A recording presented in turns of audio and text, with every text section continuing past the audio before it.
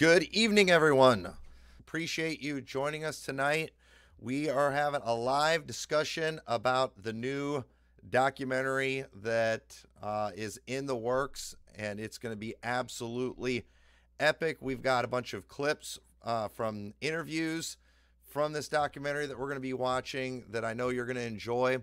So make sure you stay with us in this program too, because we're going to be doing some giveaways, and also I have something very special that I have hid from the public. I've told people publicly about my big TV appearance when I was a kid on the Bozo Show, but I actually have it available to watch tonight. And I can let you all watch this. Me dressed up as a witch on the Bozo Show. That's how embarrassing this is. But I want to get up to 100 live viewers before I do that. So don't leave the program and share this link. Get it out everywhere you can. We want to get people watching this. This is going to be a great conversation. And if you want to watch me humiliate myself and show this embarrassing video, we got to get up to 100 live viewers. If we do that, we will go to that video. So just keep that in mind. So don't go anywhere. We're going to have some guests on tonight. We're going to give you a chance to call in too, if you would like to do that and be a part of this program. If maybe you have some questions about the documentary, and we're just going to have a good time getting everybody hyped up for the new documentary. So, Brother Paul, what do you want to start out by telling everyone about this documentary? Well, I think a lot of people are just not sure of what we're even talking about. So I think the best way to start this conversation is just to kind of tell people about the new film. The film's title has not been chosen yet, but the film is about the Antichrist temple, the third coming temple that's coming. It's also going to be just hitting on a bunch of different topics. It's going to go through the history of the temple and the Temple Mount, and showing the fraud of the Temple Mount location. So the film is going to be pretty exciting, and it's kind of like, if you've seen Marching Design, it's really like a continuation of that film. And so we definitely are going to show that the Jews reject Jesus Christ as their Messiah. You know, because of their rejection, obviously the temple was destroyed, and that third temple is not something that a Christian should support. And so we're going to get into a lot of really exciting information. And so we have shot 19 interviews so far for that film. We shot those interviews in 2020 while the lockdown was happening. I traveled around, went to like 11 different states, got 19 awesome interviews from rabbis and experts and Christian pastors and just a variety of different people. And we're going to be actually playing clips from all of those 19 interviews if we have time tonight. So we're going to be playing a clip from each of those interviews. And so you're not going to want to miss those clips. It's the first time they're being seen here on this show. So I'm excited to show you guys. It's gonna be a great film. I really do believe that it's going to be one of my most powerful films I've ever made. And so, yeah, I'm excited. Yes. Yeah, and what's interesting, too, now, when a lot of pastors hear, like, Marching Design Part 2, right then they kind of going to shut their brains off and not want to listen. But I'm telling you, I don't think they're going to disagree with most of what we show on here. And one thing that I have found that is very interesting, because, you know, in the IFB world, they've just been regurgitating a lot of foolish stuff when it comes to eschatology, when it comes to Israel. And the thing is, you know, there's so much that we actually do agree with. I don't think they realize it. And if they would just stop and think for 2 seconds and just use some deduction and some common sense, you know, they would realize that not only is what we're saying 100% right, but they agree with it. And the fact that they're going to agree with what we're going to show is just a reminder, too, that they are not consistent on a lot of their theology or even their behavior when it comes to all things Israel, all things Jewish. And, in some of these clips we're going to show tonight, the one in particular, what this guy says, most independent fundamental Baptists, if they were to stop and think about what is being said, they would not agree with this guy at all. Yet at the same time, they kind of are doing the same thing this guy does, even though, and it's just, there's something about hearing it from a guy that's not independent fundamental Baptist. Sometimes it helps you see the error of your way. But yeah, tell them a little bit about why we're using people from all different religions throughout Christianity, throughout Judaism, Islam. Why is that? Why is it important that we're doing that? The goal of this film is to get it from the horse's mouth. Like, we want, if we're saying what the Jews believe, we want the Jews to tell us what they believe. If we're saying what the Muslims believe, we want the Muslims in this movie to say what they believe. And then, we're going to tie it back together with scripture, of course. And then that's when we'll show the pastors, presenting the truth. But you know what? I think that is the most powerful way to present information. And so we're doing the best we can on booking a ton of different rabbis and imams. So far we have 2 imams interviewed for the film, and we have 4 rabbis interviewed for the film. We also have televangelists that we interviewed, famous televangelists. We interviewed a bunch of different people because we want to get this to show kind of what all these different religions are believing in. So that's the idea behind that, and I think it's going to make for some very powerful scenes. And in fact, we are going to be traveling to Israel here in December. I'm going to be in Israel the whole month of December. And so while we're in Israel, we are going to be lining up tons of interviews with a bunch of different rabbis, a bunch of different imams, and so experts on the temple. And so I think it's just going to be really powerful to hear all these things put together in one cohesive movie. Yes. Yeah. And yeah, because the thing is too, we're spending, most of the documentary is about the Temple Mount and the new temple that's going to be built. And, there are going to be major political implications. If that temple gets built, it's going to shake the world up in a lot of ways. And so that's why, we want to talk to Muslims. We want to talk to Jews about, what that would mean, what that would cause, because there's a lot of speculation on that. And we know it's going to happen, and everybody agrees that all of those things are leading to the Antichrist and what he's going to set up. But, it is very interesting how much the book of Revelation prophesies, how much is trying to be people are trying to fulfill those things right now, but the thing is, it's a bad thing, and it's kind of weird how Christians act like the rebuilding of this temple is a good thing that we should support. And that's crazy. And so, you want to go ahead and play that one clip? Let's go ahead. I want to start out with one clip, and then I'd like to have Pastor First come on here and talk with us for a little bit. But do you have that one clip ready to go? Yeah. Another reason why it's so important, I think, to show from the horse's mouth is because, like in Marching to Zion, when you see the rabbis actually saying these things, that Jesus was was burning in hell, that, he was born of the bastard son, he's a bastard son, and stuff like that. When you hear from them, it really hits home. And so this is our first clip here from a pastor that, and this is what a lot of the pastors believe. One of the reasons that we support Israel so much are the promises that God gave to the nation of Israel. If you go all the way back to Genesis chapter 12, and Abraham, who was the father of the Jewish people, God said, I'm going to bless those who bless Israel, and I'm going to curse those who curse Israel.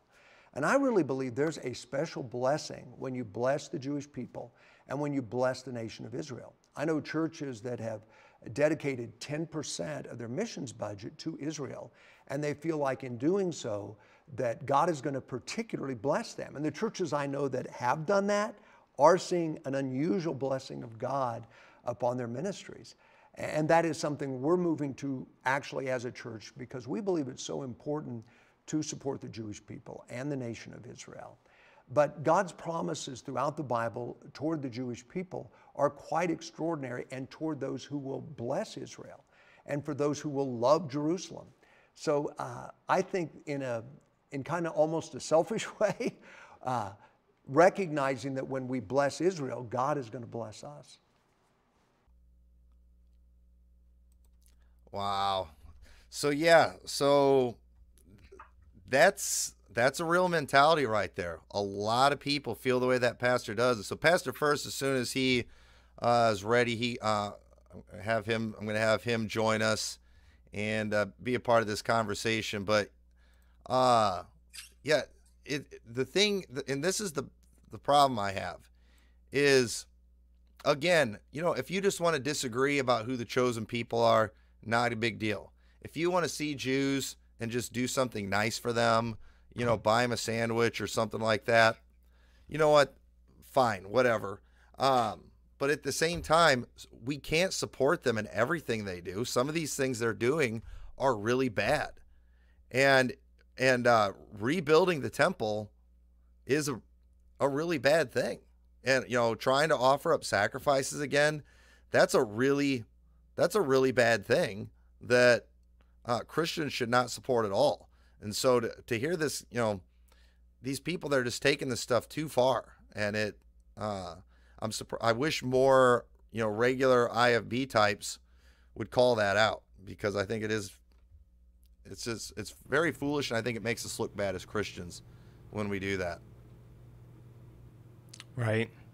But guys, if you want to, support this film, there are ways to do that. We're trying to raise funds for this upcoming trip to Israel and to shoot all these interviews. And we're also making available all of these interviews online. So those are available now online, every single one of them. All 19 of them are available to watch the full uncut interviews. So if you want to do that, that's a great way to support us as well. Yeah, and there's a link in the description of this video too, so you can donate to the project. And if you'd like to donate to that, I mean, for sure, get involved in that. So, and the one thing I'm really excited about in this documentary too is there is going to be a very strong point to Jesus Christ in this. With what we are planning on doing, if things go the way we want to, I mean, I think we're going to probably see one of the best illustrations of, the sacrifice that of Christ and the representation of these things in the Old Testament, what they meant, and in a way like it's never been done before.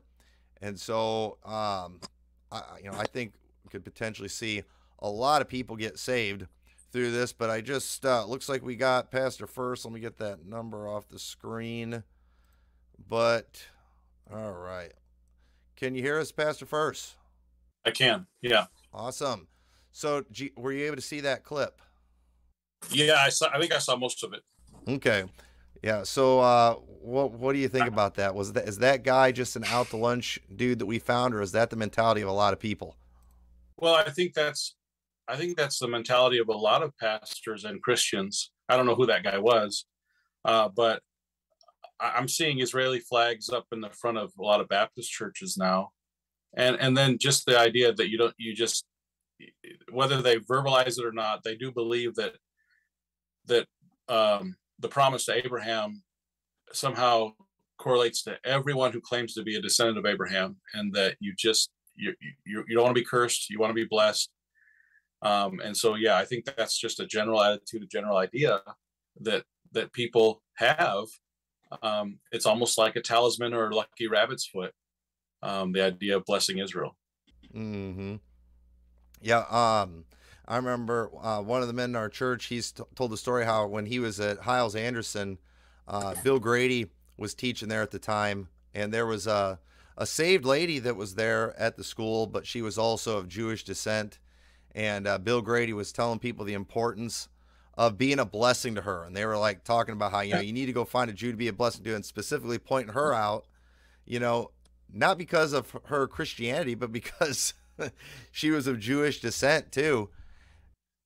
As I wrote in my book, I mean, America has blessed Israel probably more than any nation. And yet America in the last 70, 80 years has not received great blessings by blessing the modern day Christ rejecting Israel. It's not working. We're giving $11 million to Israel every day, according to what If Only Americans Knew. We're not getting $11 million worth of blessings every day. No, not even close. No. Yeah. It's one of these things though that Baptists just aren't willing to, they're not willing to give it up. They've said so much about it that, just nothing's going to change their mind. And well, not only are they not willing to give it up, but I think it's going to become a real stumbling block as we move forward, because I foresee our future getting darker. I foresee our country getting in worse shape. And so I think a lot of evangelicals are going to turn to Israel as the answer. And it's almost like we've got no other choice but to bless Israel because we've got nothing else left. Mm-hmm. And so Israel already gets a blind pass for a lot of things. And let me just stop and say about this whole conversation, I'm not anti-Israel. It's just that the true Israel is Jesus Christ. And those that are in Christ, the same are the children of Abraham. And when America used to bless Jesus Christ, and when America was a blessing to Christianity, America was blessed. We were a blessed nation. But when we started blessing a physical group of people who call themselves Israel versus the true Christ, the true Israel, we've seen a change in that. And America went from being number one to at the bottom of the list, being wealthy to being now broke.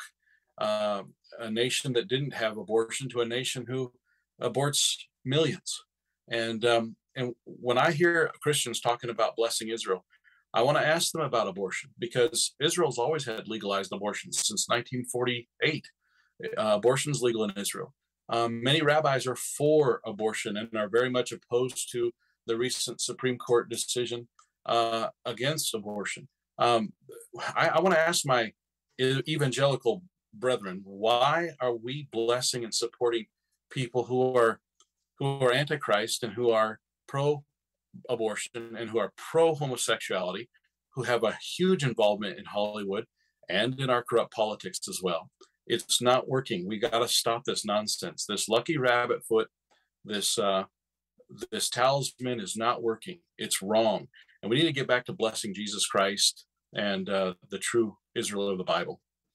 Yeah, well, I think a lot of the problem that we have is when it comes to going from the Old Testament to the New Testament, most people in the IFB world, they've used kind of the Clarence Larkin dispensational theology formula to figure out how to rightly divide and all those things. And that formula is just so bad and it has so many flaws.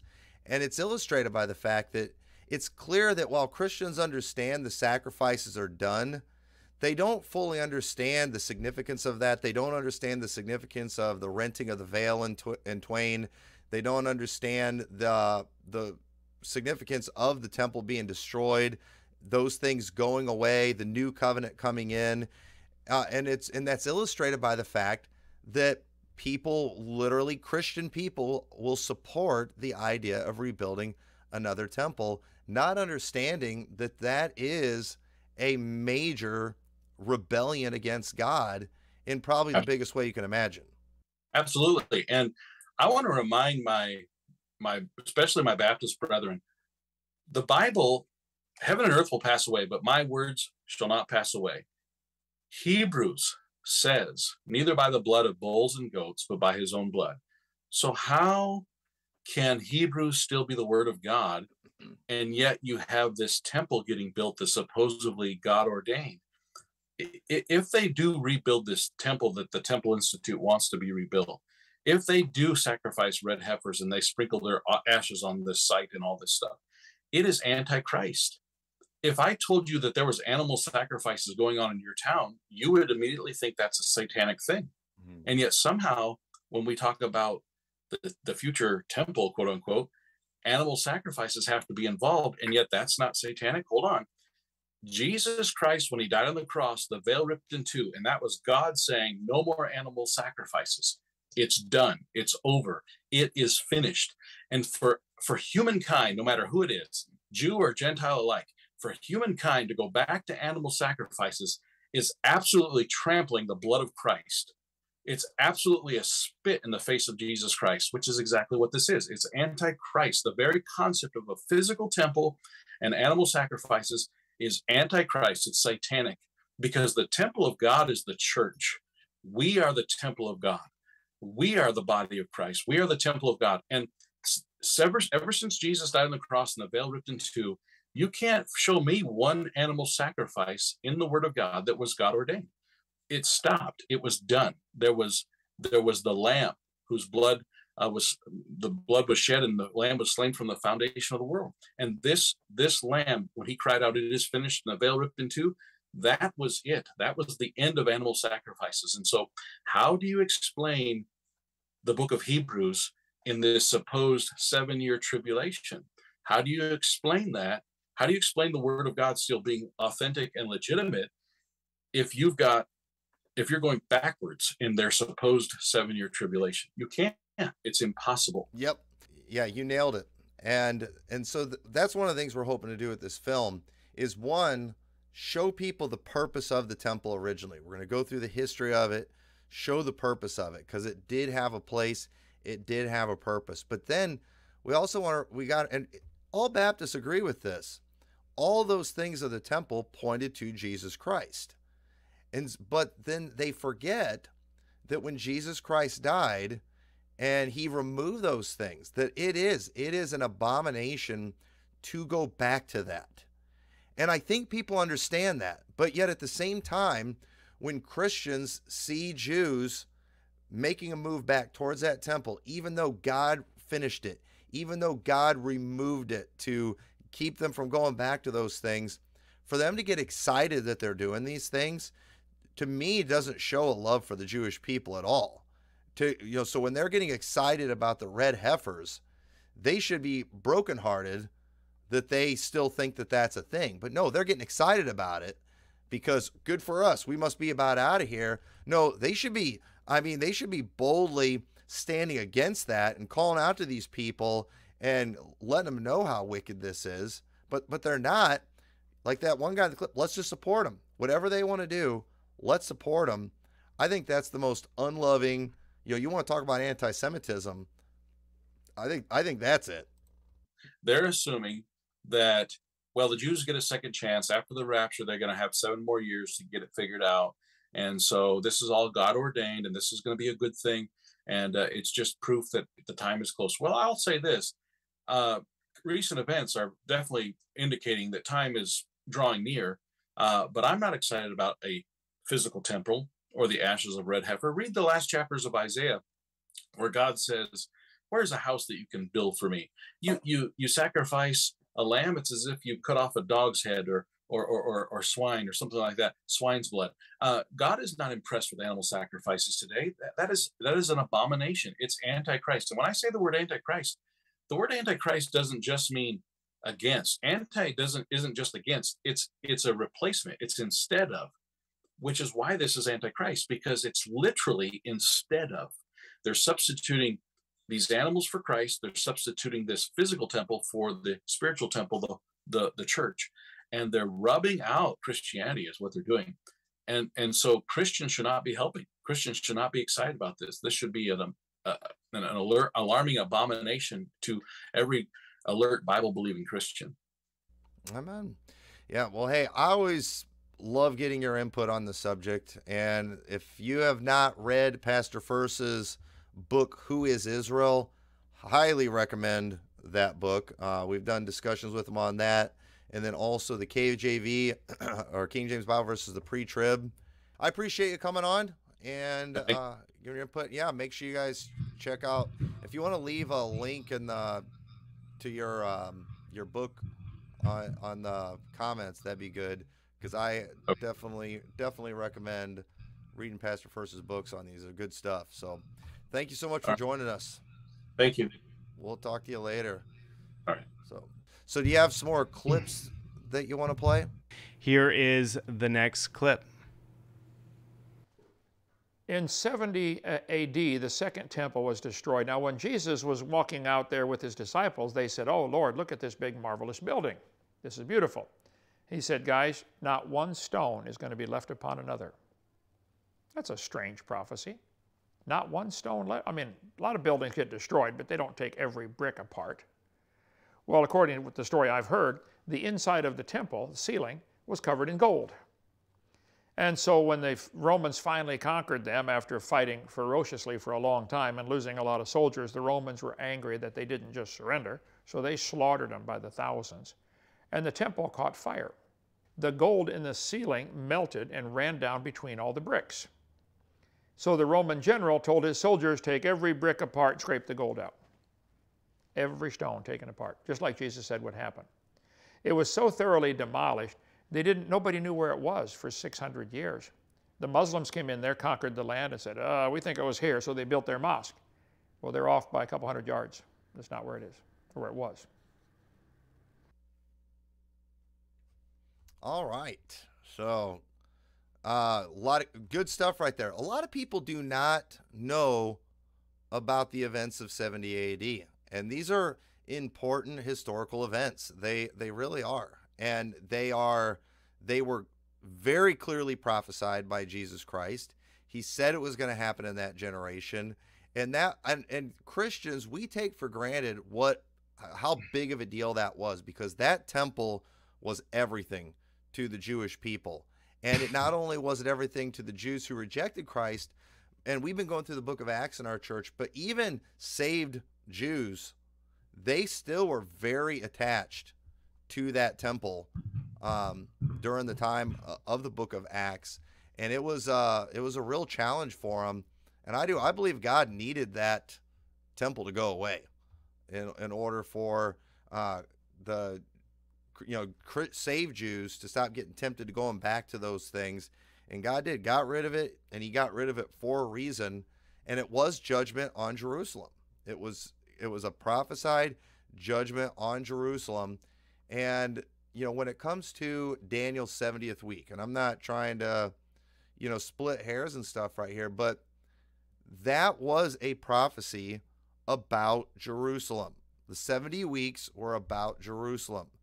I do believe that what happened then was a shadow fulfillment of what's going to come globally on the whole world. But we can't ignore the primary application of that prophecy, and that it was about Jerusalem. The things that happened with the temple was the fulfillment of that. God was judging Jerusalem, and he did it.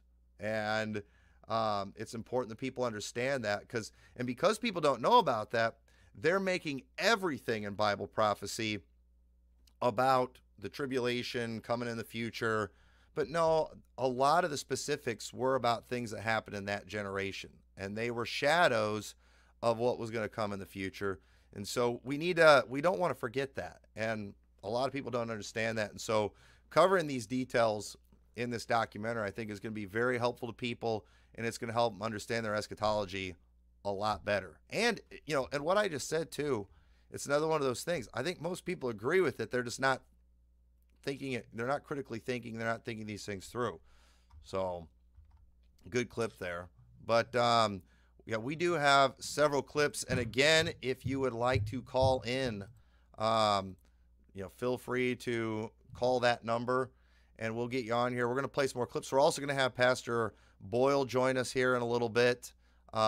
He is going to be on this film, and we've got a clip with him that we're going to show in a little bit. In fact, why don't we go ahead and you want to go ahead and show the clip of Pastor Boyle? Yeah, I could show that. Let me track that down real quick. Pastor Boyle, I saw you in the live chat. What we'll do, don't try getting on. It'll mess up our screen. But until after your clip is done, once he plays your clip, you can join us. And we will hear what he has to say about this. Pastor Boyle's preaching through the book of Revelation right now too. So I'm sure his mind is filled with all this end time stuff right now. So he should be ready to go and talk about this. But you ready to play the clip? Yep. All right, here we go. The third temple will be the temple not of God, but of the Antichrist. Because remember, when we read in scriptures about the temple, it's all about the Antichrist defiling it and declaring himself to be as God. And then that New Jerusalem that's going to come down that we read about in Revelation 21, verse 22, and I saw no temple therein, for the Lord God Almighty and the Lamb are the temple of it. So when we read about the New Jerusalem, the one that we're interested in, there's no temple. So this temple is the temple of the Antichrist. I don't think anyone would disagree with what he just said right there. I don't think they would disagree with that. But so here's the thing. Why would you support, the Antichrist agenda? And yet they are so ready to do it, and they feel so good about themselves while they do it, because it's for the Jews. But it's like, no, they are in rebellion. This is not a good thing. We are not going to bring them closer to Christ. So I'm going to have to send Pastor Boyle a text. I'm not sure if he's still watching this live, but if you are watching this live, go ahead and join us. I had sent him the link, but hey, we are halfway to the viewers that we need to play the Bozo video. I just saw we got up to 50. So let me say this again. If we hit 100 live viewers tonight, I'm going to humiliate myself, showing everyone me dressed up as a witch on national television, on the Bozo Show. So we got over 50 viewers. Just keep sharing the link on this. If people aren't interested in the documentary, maybe they'll be interested in seeing me embarrass myself. So make sure you get the word out about this. Do you want to show another clip while Pastor Boyle tries to get on? Sure. Actually, might not. You know what? You might not want to do that, because if he does, or yeah, go ahead. Yeah, go ahead and do that. Then I just won't admit him until the clip's done. Yeah. So the next clip is kind of a follow up to that thought process of the Wailing Wall, and is that truly part of the temple? Here we go. I don't believe Jesus was wrong when he made that prophecy. In fact, I think Jesus was absolutely 100% accurate when he said every stone will be thrown down. And that's the mistake that I don't know how these people go on their tours with their Christian tour guides, and they point to that wall and say, this is the wall of the temple, when Jesus says every stone will be thrown down. You can't have that. You can't reconcile that. And so I believe that Jesus was 100% right in his prophecy, and that every stone was thrown down. As Eusebius says in history, as Eleazar, as Josephus, they all say that it's complete and totally annihilated. So we've got to go with what the evidence shows and what history says. No, Jesus was 100% right. And those stones up there were not thrown down because they're the stones from the Roman fortress Antonia. Yeah, so right there's another thing people do not realize and do not understand, that where the Dome of the Rock is not the Temple Mount location. If you go to the Wailing Wall, there's all these stones that they say, were a part of the temple, but the Bible says there wouldn't be one stone left upon another. So that doesn't make any sense. And if you read the historical accounts, if you read the things that guys like Josephus said, if you read Tacitus, if you all these different things you can read, they will talk about the fortress Antonia that housed, I forgot how many legions of soldiers. And so today they try to say this one really small section is the fortress, and there's that many troops never would fit in there. If you read in the Bible, when the soldiers came to arrest the Apostle Paul, when he was preaching at the steps of the temple, it says that they came down to him. So a lot of people think, well, that's got to be the Temple Mount because that's the highest point. Well, in the Bible, the Roman soldiers, they actually came down to the temple to arrest Paul. So, these are important things. But, and while he's working on that too, just a few more things. And Robert Cornuke, who was just on that last clip, he's got a whole book about this subject. This guy is a really good authority on these things. There's a video you can watch on YouTube at him at what is known as the Cave of Melchizedek, which is super interesting. That's another very interesting place we're hoping we can get to. That there's some really interesting history behind there. Because here's what we want to show, kind of a big picture of what we want to show in this thing. So first off, Jerusalem, it was known as Jebus, or it was the land of the Jebusites before Israel got it. And that place was the place where Melchizedek was. And it's also the place where Abraham took Isaac to be sacrificed. And so all these things happened there. So I believe Melchizedek was Jesus. He was there in Jerusalem during the time of Abraham. We see that when God brought them into the land of Israel, first they had a tabernacle, but God said eventually, I'm going to choose a city where I'm going to place my name forever. And eventually God chose Jerusalem. We see then that after God chose Jerusalem, they eventually built that temple. All those sacrifices were very important. It was also in Jerusalem where Jesus took upon himself the role of high priest and offered up himself as the sacrifice. Everything about the temple was there to point to Jesus Christ. It's all about Jesus. And so we're wanting to show the reason Jerusalem is such an interesting city. It's not about because of the fact that Christian, Jews, and Muslims all have a connection there. What's so important about Jerusalem is Jesus Christ. It's what he did there. And there's a lot of documentaries out there that are about Jerusalem. I watched one years ago in Branson at an IMAX. It was all about Jerusalem, and they made it all about the people, about the Christians, about the Jews, and about the Muslims.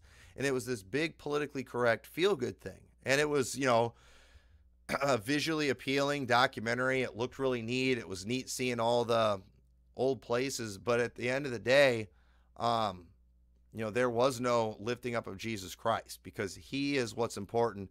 And so we want to show that there. And we're really hoping too, when I went to Israel back in 2000, I remember when we went to the Temple Mount Institute, they were describing a lot of the sacrifices and offerings that they did back in the Old Testament. And as a New Testament Christian, when you hear them talk about these things, you just can't help but see Jesus Christ all over that. And so I think it's very powerful when we show that, all right, looks like we got Pastor Boyle. When you show that, first off, Jesus Christ, he was the fulfillment of those things. It really does, it illustrates the rebellion that the Jewish people are in their denying of Jesus Christ. And so, we really want to show that. I'm tired of, people trying to steal Christ's thunder. It's not right, and we shouldn't stand for it. So, all right, we've got Pastor Boyle with us. Let's make sure we can hear him. So can you hear us? All right, I don't hear you. We're making way too big deal about other cultures, about different people groups, and the Old Testament, it's all about Jesus Christ. It's not about a people. Some people will read these things like, the Old Testament, it's all about the Jews. No, it's all about Jesus Christ. And the story of the Jews is showing how God preserved a people that his seed was going to come from. And that's why the Jews were such an important people. God promised that it was going to be through that line that the seed was going to come, that was going to be a blessing to all the nations of the world. And that seed came, and it was Jesus Christ. And so it's amazing how people miss the fact that what was good, what was important, what was special was Jesus, and they're still thinking, no, it's all about the people, and you can't do that. That's bad theology.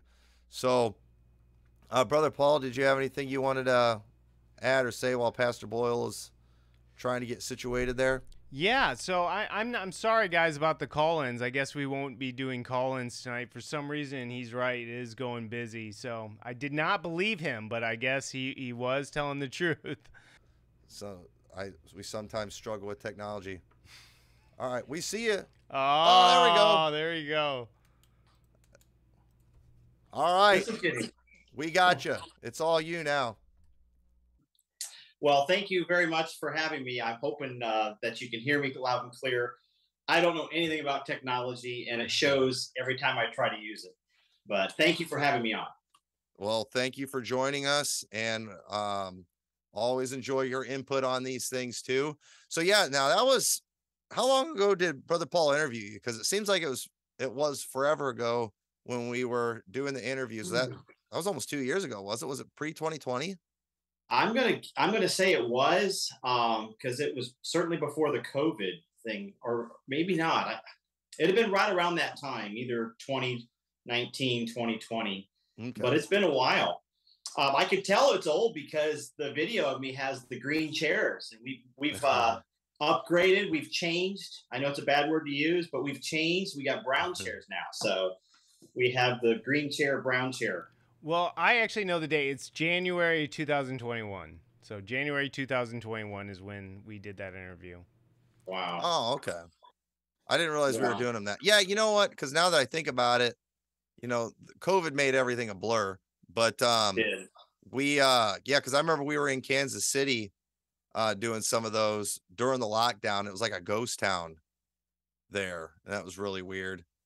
And they were trying to make me mask up in some place where there were no people. And so, yeah. Well, I'd like to jump in and just echo what was already said. I got to watch Pastor Matt first, and what people are often guilty of doing is they focus on the literal things instead of what is being taught.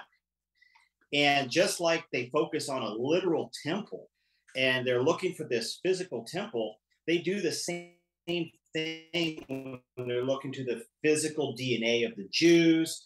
When Jesus would say things like, except you eat of my flesh and drink of my blood, and they're thinking cannibalism, they never fully understood what Jesus was saying, because what he said was spirit and in truth. And everyone's focused on the earthly temple, or the third temple, just like the earthly city Jerusalem, which God has said is spiritually Sodom or Egypt. And so while these events don't matter in our biblical view, because we're looking for that new Jerusalem that's coming down where there is no temple, it does play a role, though, I believe, in end time events, because we do read about the Antichrist standing in the temple and declaring himself to be God. Right. Even a lot of your Zionist types, they believe that. That's what they believe is going to happen too. But at the same time, it just shows, when you act like this is a good thing, it shows how inconsistent you are in your theology and how your focus is so much on the Jew. You're missing the point that this is a rebellion against Jesus Christ, that they are literally, so for example, if you go back to the prophecies during the time of their exile, after the temple was destroyed, there was all these prophecies about rebuilding the temple and about how the Messiah was going to come into that temple. Well, that happened on Palm Sunday, but Jesus was not pleased with what he found there. And so he ended up basically telling, them, that he was done. The kingdom was going to be taken from them. And Jesus ended up replacing that old system with the new covenant system, where he replaced the Levitical priesthood and replaced it with the priesthood after the order of Melchizedek, with him as the high priest. He replaced those sacrifices with the sacrifices of himself. And so then he did it. He fulfilled all the things that the Jews could not get done with the temple made with hands. And then they still rejected him. Right. And so God finally had to fulfill that prophecy and have their temple destroyed. And so now what Jews are actually doing, even though they got their temple destroyed, even though they were scattered all over the world, they have been actively trying to get that land back without God's blessing. And they have been trying to rebuild that temple, and this is all in rebellion to Jesus Christ. He finished those things. He took them out of the way. He offered up himself. He gave them a new and a better covenant. And they are saying no to this. And they are going to accept another man as the Messiah.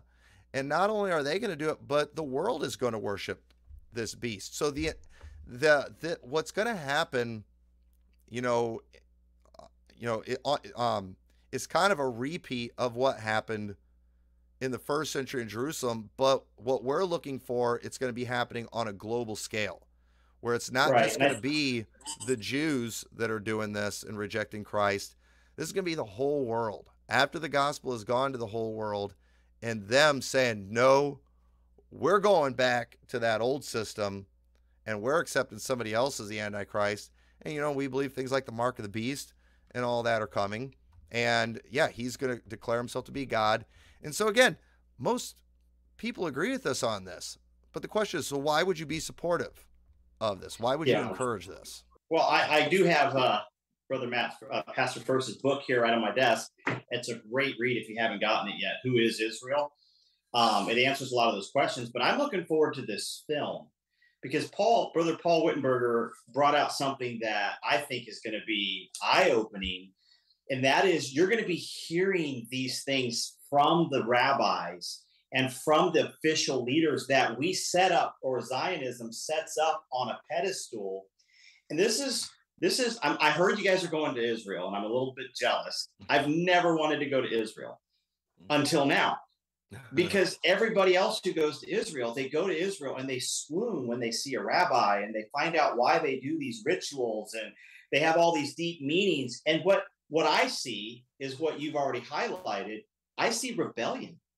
God said not to do these things anymore.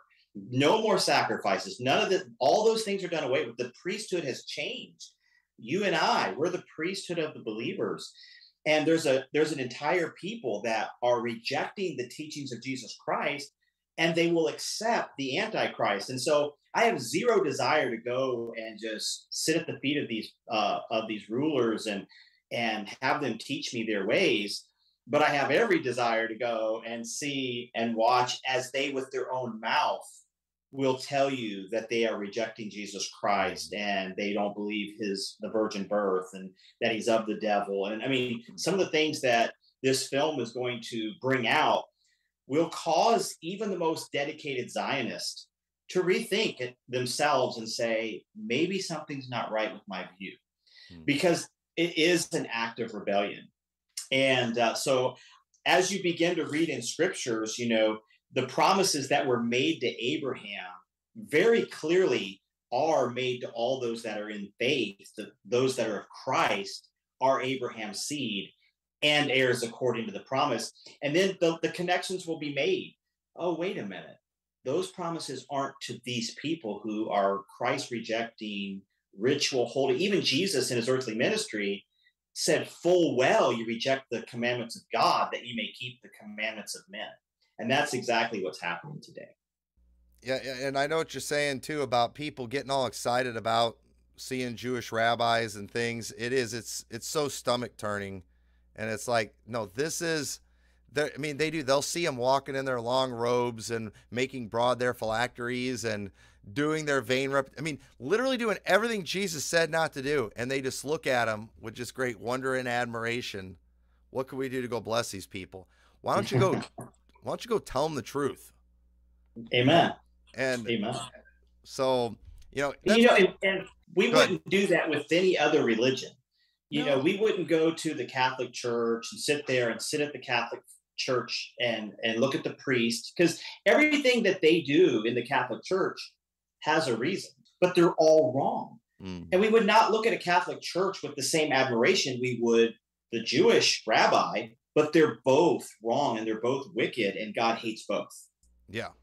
Well, and what's interesting too, you know, this might change the subject a little bit, but a lot of the stuff that the Catholic Church does, a lot of their practices, the fact that they have priests, you know, a lot of these things that they do is inspired by a form of replacement theology, because they have replaced some things that with the wrong, that Jesus didn't replace. You know, it's important that, you know, we let Jesus do the replacing.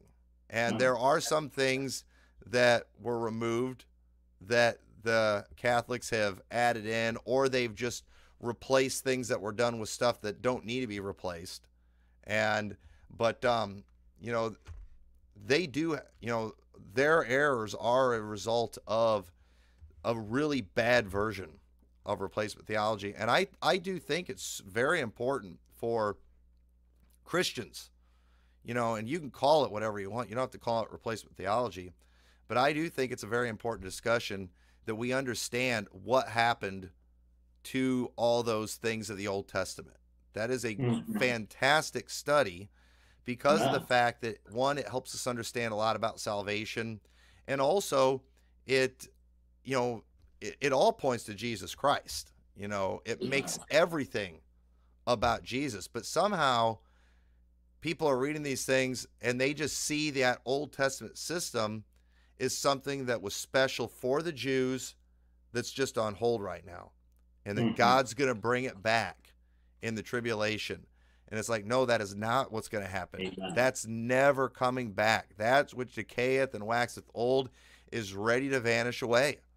And it's not coming back. Those things are not to be brought into remembrance anymore. And so the fact that people are trying to do this is not this positive fulfillment of theology. No, even if it is a fulfillment of theology, it's bad. And so supporting the Jews in this would be like me saying, well, you know, the Bible does say that there's going to come a falling away before Christ comes back, so I'm going to teach false doctrine to help that falling away. No, we should still fight against false doctrine. And just because the Antichrist is going to, you know, set his image up in a temple does not mean I should support the rebuilding of that temple and donating to it. Yeah, you could take the same philosophy or train of thought. I like how you connected those dots. You could do the same thing about the mark of the beast. Well, let's go ahead and issue a one world government. Let's go ahead and get the mark of the beast out so we can get this process rolling faster. We're to be salt and light. We're to be preaching truth and standing for that all the way to the very end. So there is irony. I do like what was mentioned earlier about this. I think it was the first clip where the pastor there is just has this thought that there's this blessing, this unspoken blessing that will just be upon you and your family and your church if you just bless the nation of Israel. I would be curious to hear those same preachers after watching the film when it's completed, looking at, you know, when you don't have a face to the person you're blessing, it's easy to think of just Jews. But then when you see them spitting at the name of Jesus, and they hate Jesus Christ, they're rejecting him. They're not waiting for him to come. They reject him entirely. They're looking for the Antichrist to come. They'll accept him, but because Jesus said, I speak truth, therefore ye receive me not. And, you know, these people, they're just saying, bless them, and God will bless you. Probably one of the biggest reasons I, as a pastor, been in the ministry for over 18 years now, I've lost a lot of friends, and good friends. And their fear was, I didn't hold the right view of Israel. So therefore, by being my friend, God might not bless them. And with that fear in mind, they terminated our friendship because they don't want to lose this proverbial blessing of God by associating with someone in their mind who doesn't bless Israel. Right. And it's interesting too how they will, like they don't get freaked out when Jews are cursing Christ, Right. but they get super freaked out if we say something negative about Jews. I mean, I had that guy I did a live stream the other day who was saying I was anti-Semitic, and then he starts talking about, that conservative Jewish guy, Shapiro. Is that his name? Whatever his name is. But I'm like, yeah, I don't like that guy. And he's just like, I was like, have you heard what he says about Jesus? Who cares? It's like, yeah, I don't really like people blaspheming Christ. I take offense to that. Well, because we don't set them on a pedestal and worship them or idolize them, then we are therefore anti-Semitic. And I don't understand that. The God that you see through the Bible, he's no respecter of persons. He's rich in mercy unto all that call upon him. And it's not that we are teaching the Jews cannot be saved. We're teaching the Jews must be saved. Mm-hmm. And there's a big difference. And so we're not cursing it. If I were to say the Catholics are not going to heaven unless they get saved, that doesn't mean I hate Catholics. It means I hate Catholicism. Mm-hmm. I hate the false teaching. But because you're a Catholic doesn't mean that God's going to one day just automatically open your eyes because you were a faithful Catholic all these years. And you're just going to one day, not according to your ability, but by the power of God, he's just going to force himself on you. And you're going to say, wow, I believe. But that's what they believe about the Jews, that one day they're just all going to open their eyes and they're going to get saved, not by their own will. To me, that's just a far branch of Calvinism. Mm-hmm. Right. Yeah, it's amazing though what you can get away with saying as long as you say it's for the Jews. Right. And I don't get it, but either way, but yeah, well, I'm excited about the film. I appreciate you coming on here and giving your input on this, and it's definitely going to be a great film, and appreciate your stand on the subject. And you enjoying preaching through Revelation? Oh yes, I'm enjoying. We just finished chapter 7. You can watch it on our live stream, Revival Baptist Orlando on YouTube. But man, I tell you, it's neat to see how relevant these things are becoming as we go through the Book of Revelation again. Yep, that's true. So, well, all right. Well, I'll let you go. I appreciate you. Can I close out with just to encourage you to all the listeners, support the film. I mean, I've enjoyed the COVID Land series.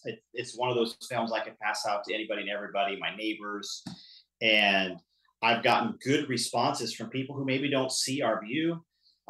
It's put in a way where if you really want to know truth, it's written for you to take it and be persuaded. It's not belittling you, but it's just informative. And this film will take the same direction. And hopefully our prayer is that people who don't fully understand it their eyes will be open and they'll realize, look, we don't want to support this temple. We're looking for that heavenly city. So support Brother Paul and his film.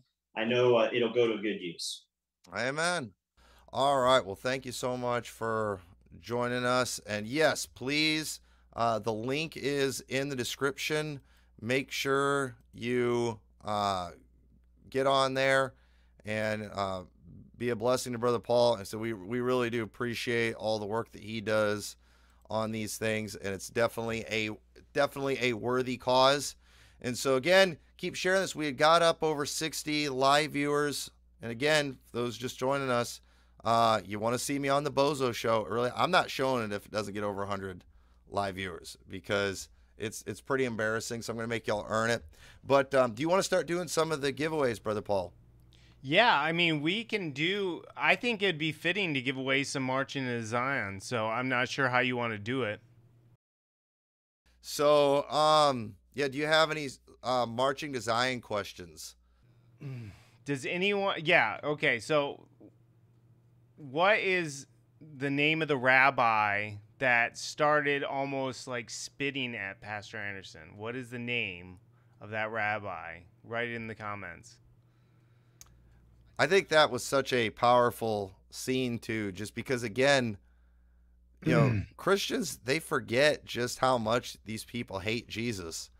And it's crazy that people are okay with that and don't get, they're not offended by that. Well, and I think that's one of the main reasons why we want to show it from their mouth, because we can say all day, this is what the Jews believe. And then people are like, yeah, that's probably what they believe, but it doesn't really hit home. Like when you actually physically see these rabbis saying these things, it really does hit home. That is the right first word. It is Leo, but what is his last name? So if you get the full name, you got to get the full name. I think I know what that is. Isn't it similar to a famous Bible character? No. Rabbi Finkelstein. No, that's not it. No. Well, we do have a clip of you, Pastor, as the next clip. So we could always play that and let the chat continue. Okay. And I'm gonna ask a question too. Oh, there it is. J Ben got it. Dustin Helm. Oh, J Ben. Abrami. Yeah. Abrami. Okay. So all right. So if you guys, how you get this DVD, you have to email me at filmnut99@yahoo.com. That's filmnut99@yahoo.com.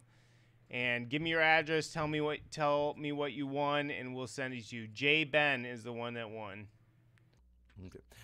Before you do the clip, I'm gonna ask a trivia question that I want people to look up. You're gonna probably have to Google this one, but in the Bible, it was prophesied that Zion, Mount Zion, which is where the temple was, would be plowed like a field, and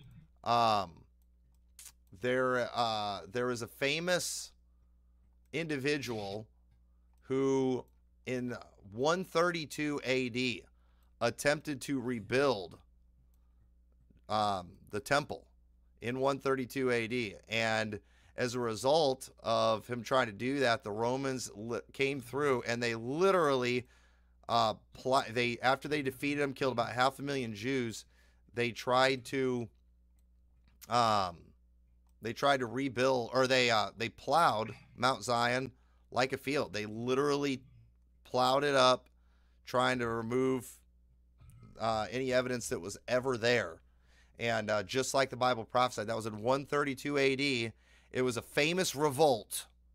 I want the name of the guy in that revolt. So you look up revolt, 132 AD, Jerusalem. So I'm telling you all the key words. So look it up. And I want people to look up that story because it's a very interesting story. And I do think it was a fulfillment of prophecy what took place there. But let's go ahead and switch it to you and let's watch that clip. All right, here we go. The story where the Roman soldiers, 470 of them, took Paul from Jerusalem to Caesarea is important because what the proponents of the Temple Mount being where the Dome of the Rock is today, they all claim that a real small area there is Fort Antonia. And the area that they claim is Fort Antonia would have only held about 600 troops. Now, Josephus and the other historians show that there were legions of troops that were stationed in that area. But let's just say they're right, that it was 600. Why would almost all of their soldiers leave Jerusalem to take one man to Caesarea? It really doesn't make any practical sense at all that that would happen. But it does make sense if history is true and there were thousands of troops in that area. And history's claim on the legions of troops that were there, I mean, it fits with what it appears to be, the fact that that entire Temple Mount area was Fort Antonia. That would actually work logistically. All right, so a great bit of wisdom there from myself. I briefly mentioned that before, and so just a very important. It's a little detail, but again, we believe every word of the Bible, and so we believe when the soldiers came down to the temple, that tells us that the soldiers were housed in a place that was higher than the temple. Well, it just so happens Mount Zion, the modern day location of Mount Zion, sits lower than the modern day Temple Mount, that is actually, the walls are shaped just like an ancient Roman fortress. So very interesting thing that people just ignore. But Mike Made, you were the first one that got it, so make sure you contact Brother Paul for a Marching to Zion DVD. Bar Kokhba, Simon Bar Kokhba. I never can remember the name. The Jews today still talk about him.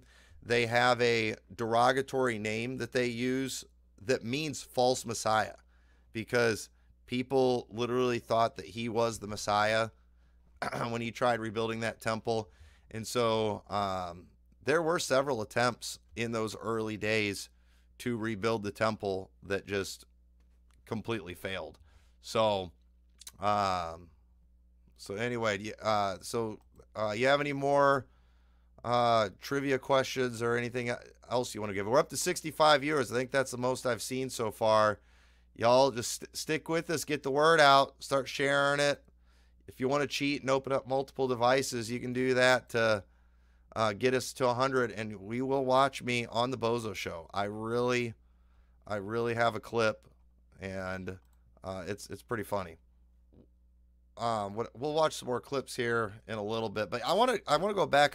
We were briefly talking about Robert Cornuke, because he's got a lot of interesting stuff.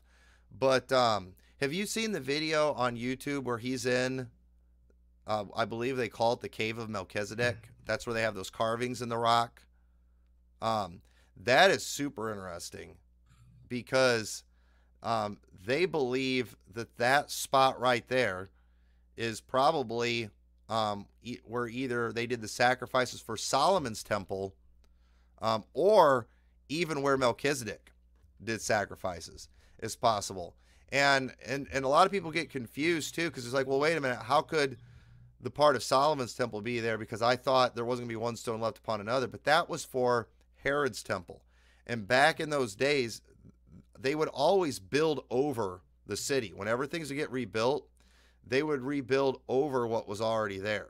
And so you had Solomon's temple that got destroyed, and then later they built the temple over that was there in Jesus' day. And so when Jesus said there wouldn't be one stone left upon another, that was in reference to what at that time historians refer to as Herod's temple.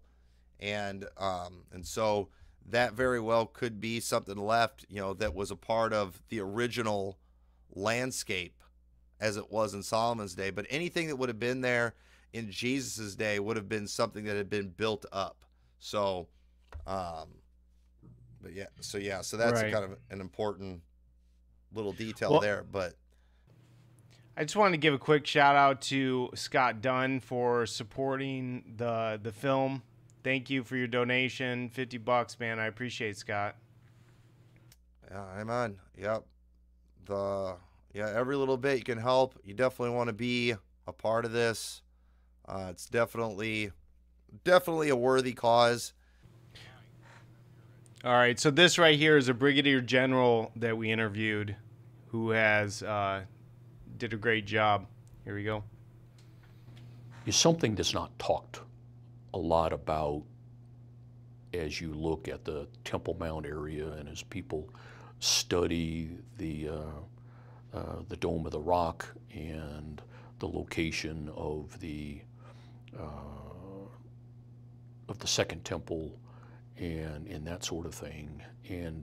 But we have to remember that back in the days when the Second Temple was built, that the land of Israel then was occupied by the Romans, later by the Babylonians, and the whole area was under strife for a very long time.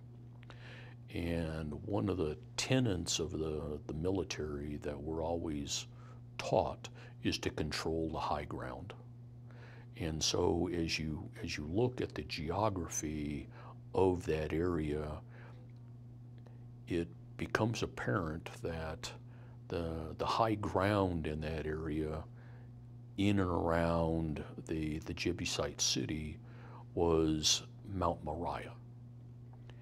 And so if I wanted to control the Jebusites, or later on the Israelis that were descended from David, I would want to build my military headquarters and station my troops as close as I could get it to Mount Moriah. And that way, my armies could run downhill to fight and skirmish with the people that were causing trouble. And it's tiring, as we all know, to run uphill, particularly when you're running uphill wearing armor and carrying your weapons and that sort of thing. So from just a pure military perspective, I would want to put my camp, my bivouac area, on the highest ground I could, which back then was Mount Moriah. Another just interesting thing, just showing common sense about how, from a military standpoint. And one thing that's interesting too, when you look at, the Temple Mount today and you see the walls around it, there's other Roman fortresses that were built around that same time that look just like that. I mean, there was a specific pattern that they had. And so, it makes it kind of funny, all these people that are going and sticking their prayers in a wall that was a Roman fortress that wasn't even ever a part of the temple. And so, I hope these people feel stupid doing that. But hopefully too, we're going to get to talk to some Jews too, because this is one thing that I'm excited about when we go over there. There's a lot of questions that I have that I don't know how they're going to answer. So for example, I'm really, I've been told they get very offended if you suggest that the Temple Mount location is not the real location. But I've got to ask. I mean, the Bible's very clear that it was built where the Gihon Springs are.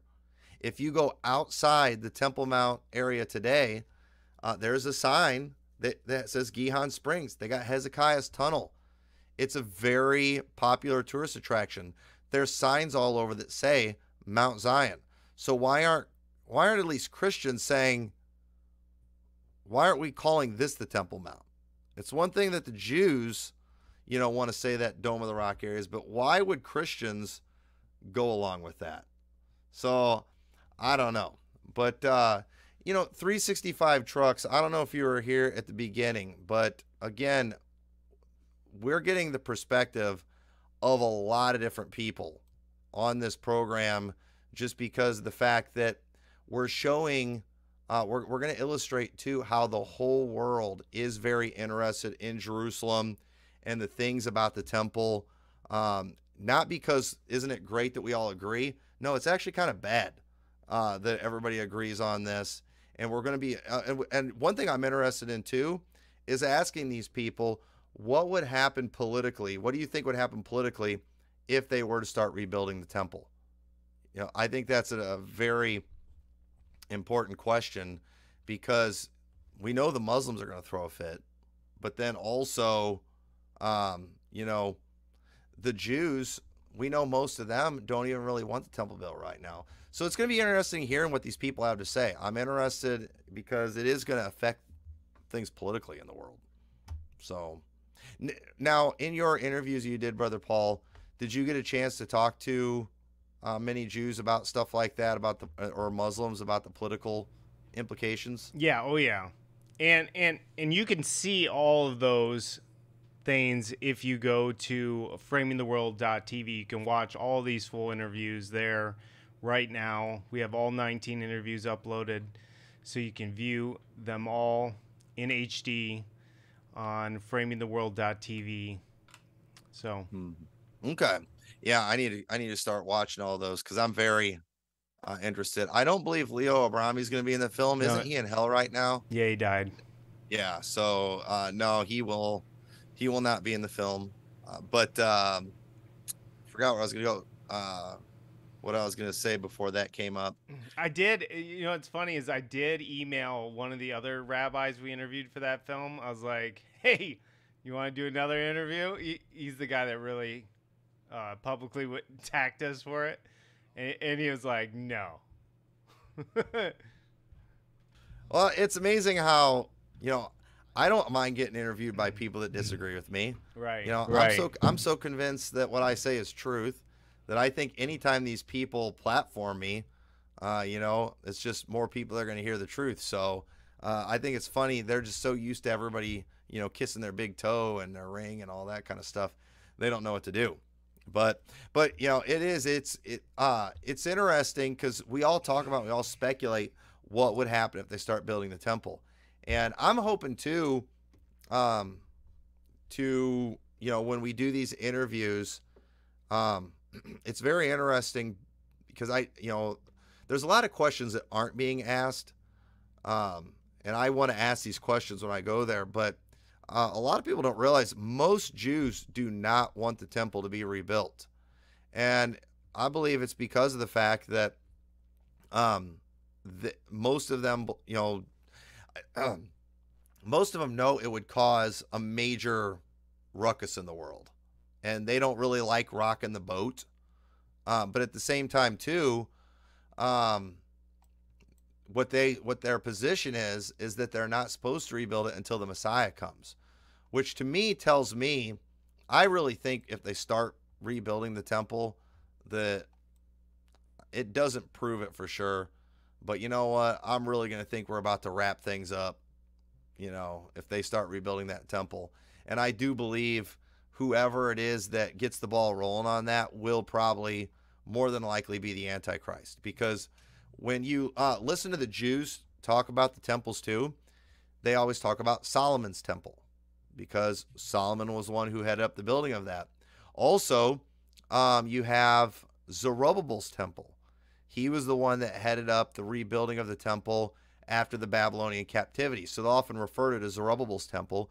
But then, several years before Jesus, came on the scene, Herod refurbished the temple because Zerubbabel's temple was very inferior to the original temple.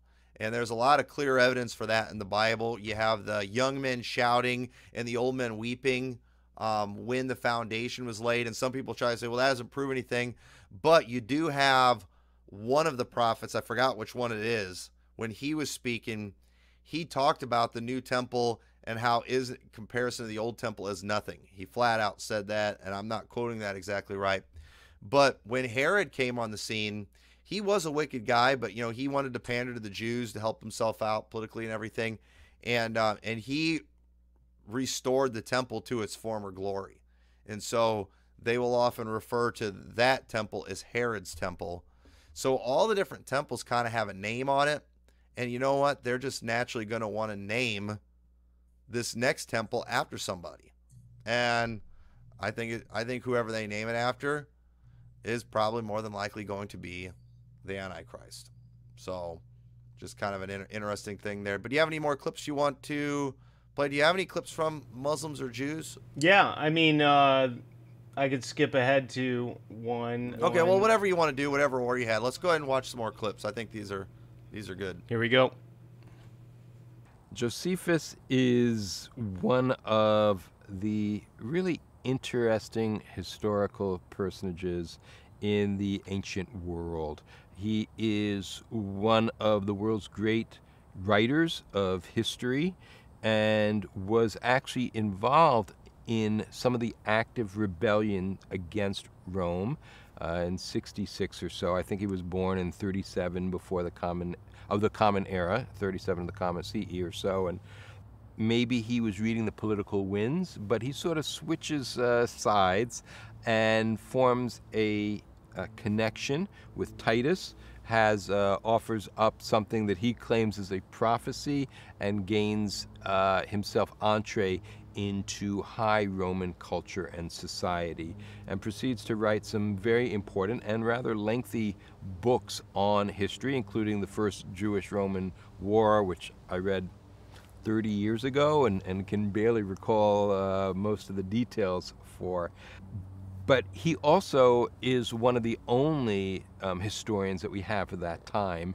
And so we have this struggle to sort of know how much of what he writes we can believe, right? Because we don't have corroborating evidence.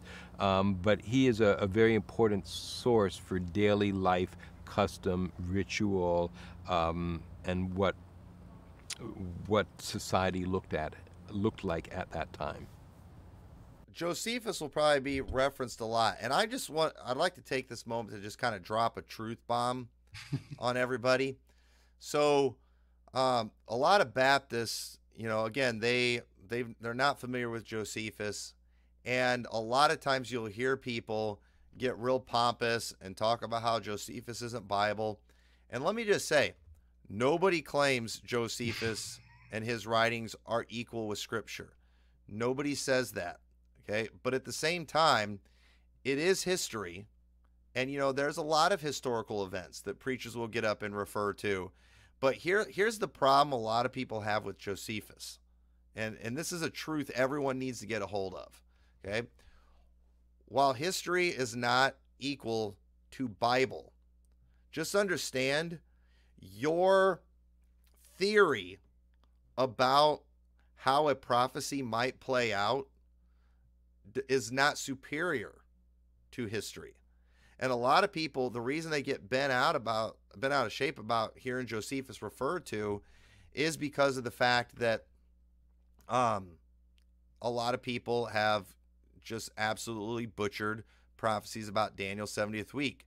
They've actually butchered prophecies from the Olivet Discourse. And so they will hear people get up and they'll cite Josephus and then talk about stuff that he referred to that lines up exactly with what we see in Matthew 24, and then they act like we are adding to the Scriptures. And it's just like, no, we're just showing how history proves Christ's prophecy exactly correct.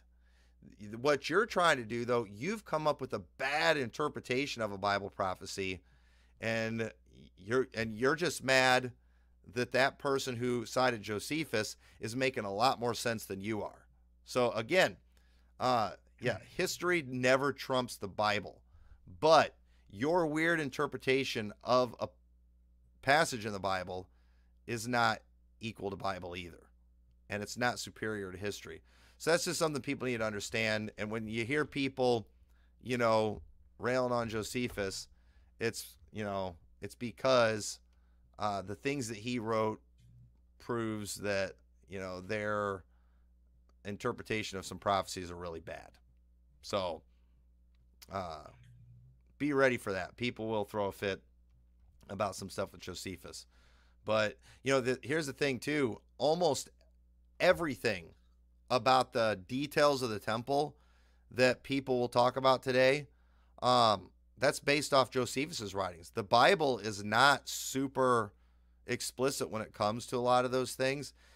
I don't think even most Baptists realize how much that they teach about Old Testament customs and things actually comes from Josephus. Because they're always like, well, I got it from Bible Manners and Customs, or I didn't get it from Josephus, but they got it from a commentary that got it from Josephus. So he's the origin of a lot of stuff that a lot of people would accept and believe.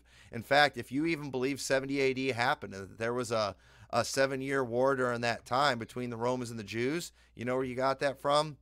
Somebody who got it from Josephus, because he was an eyewitness to those things and wrote about them. And even if you read other historians, they're actually quoting Josephus most of the time. He was their source. And so I do believe that the writings of Josephus are a good historical source, but I don't think they're equal to the Bible. And so yeah, obviously not everything Josephus said is accurate, but I mean, a lot of what he said, that's all we know. There's no other sources from the time of the Second Temple to even get any information from except the Bible. Right. And yeah, because they'll talk about Titus, destroying the temple. Well, how do you know it was Titus? Right. You know that because of Josephus. Oh, I saw it on a YouTube clip. Okay, well that guy said the source for all these different historical things is Josephus.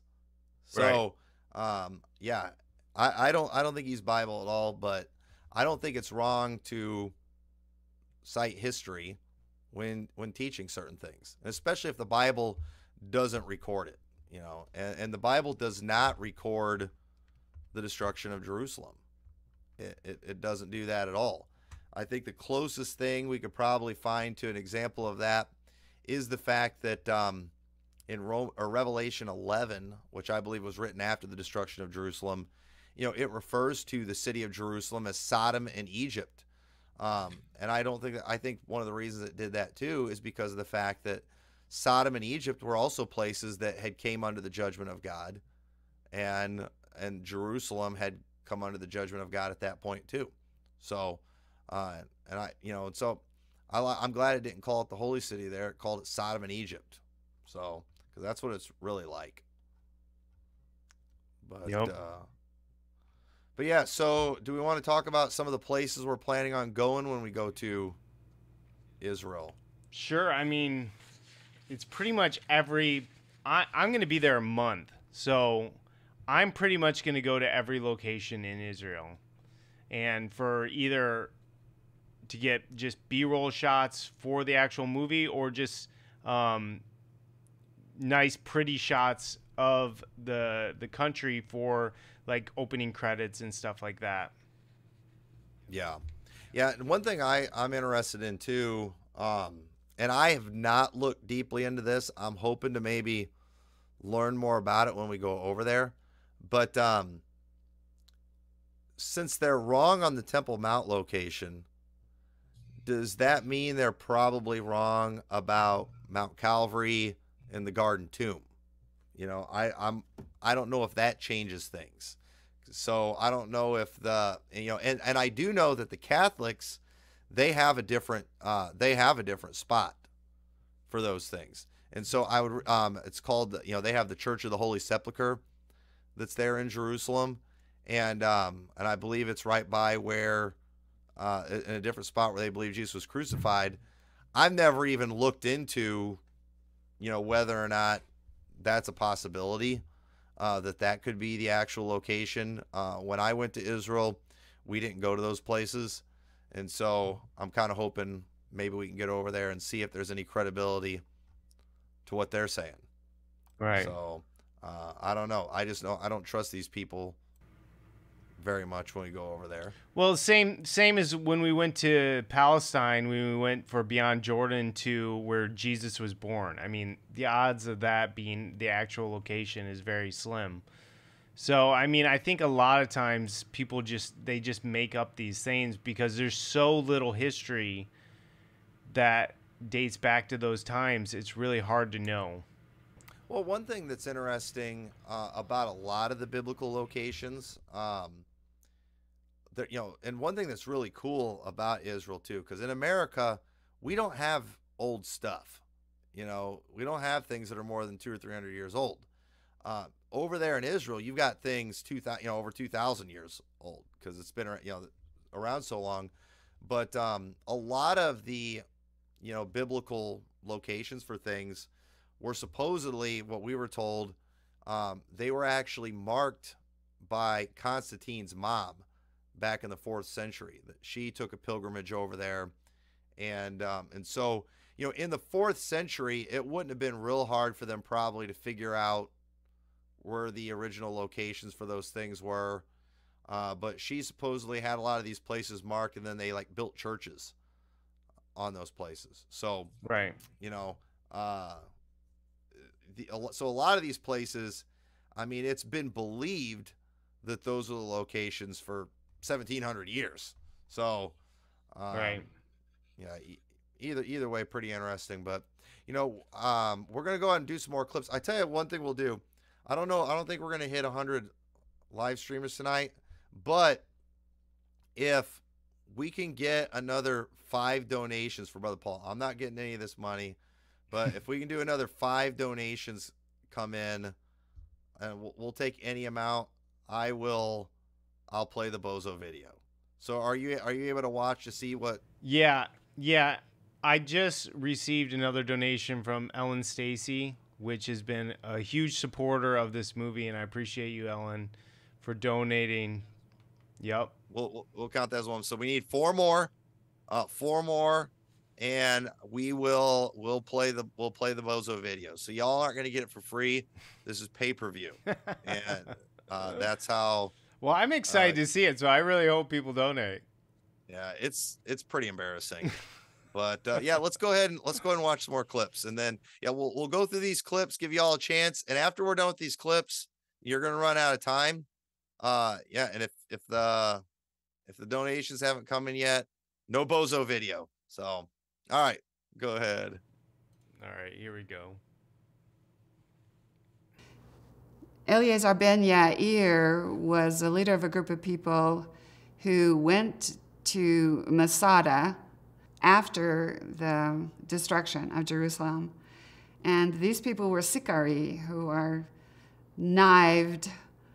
You know, they carried knives with them, and they were extremist revolutionaries, and they would kill people in the streets of Jerusalem if they thought they supported the Romans.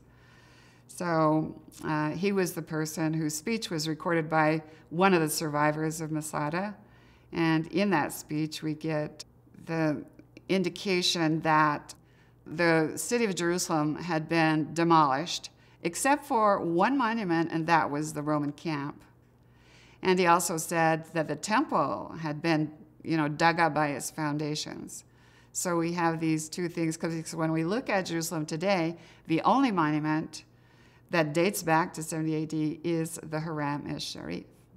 And there's nothing there for the temple stones. Yeah, so that's another story, a historical event. A lot of people don't know about this. Really fascinating. When I went to Israel, we went to Masada, and Masada was a very, it's a really cool place. It was very well fortified. It was very high up.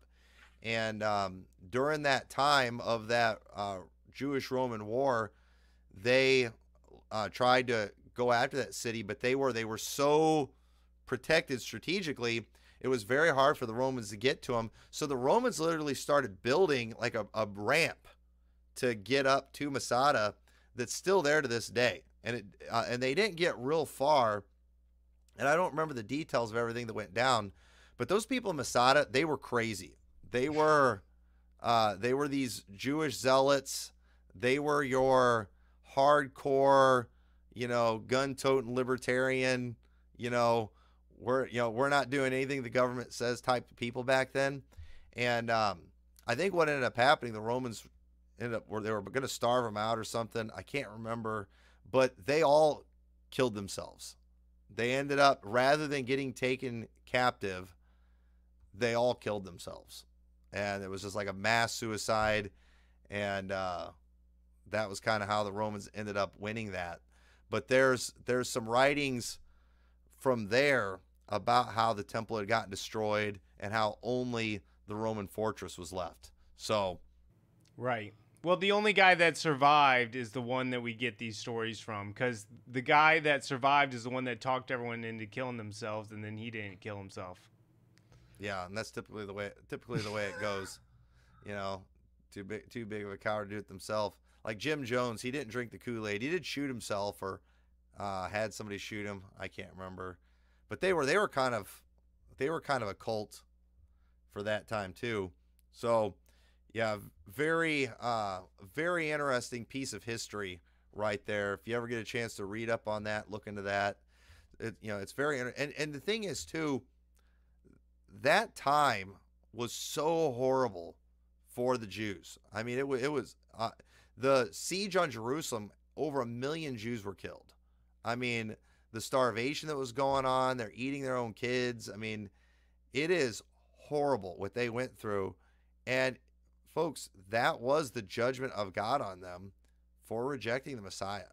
I mean, what happened to them, it just goes to show you when Jesus said, upon this generation shall come all the blood of righteous Abel to Zacharias, the son of Barachias.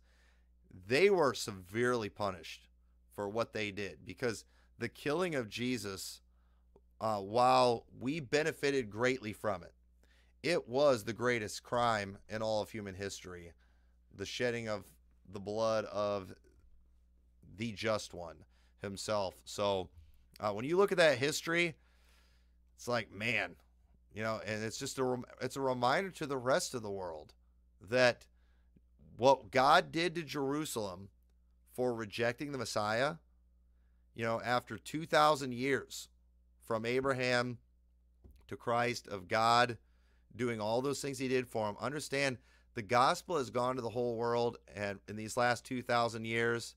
And you know what's going to happen to the world? Same thing God did to Jerusalem.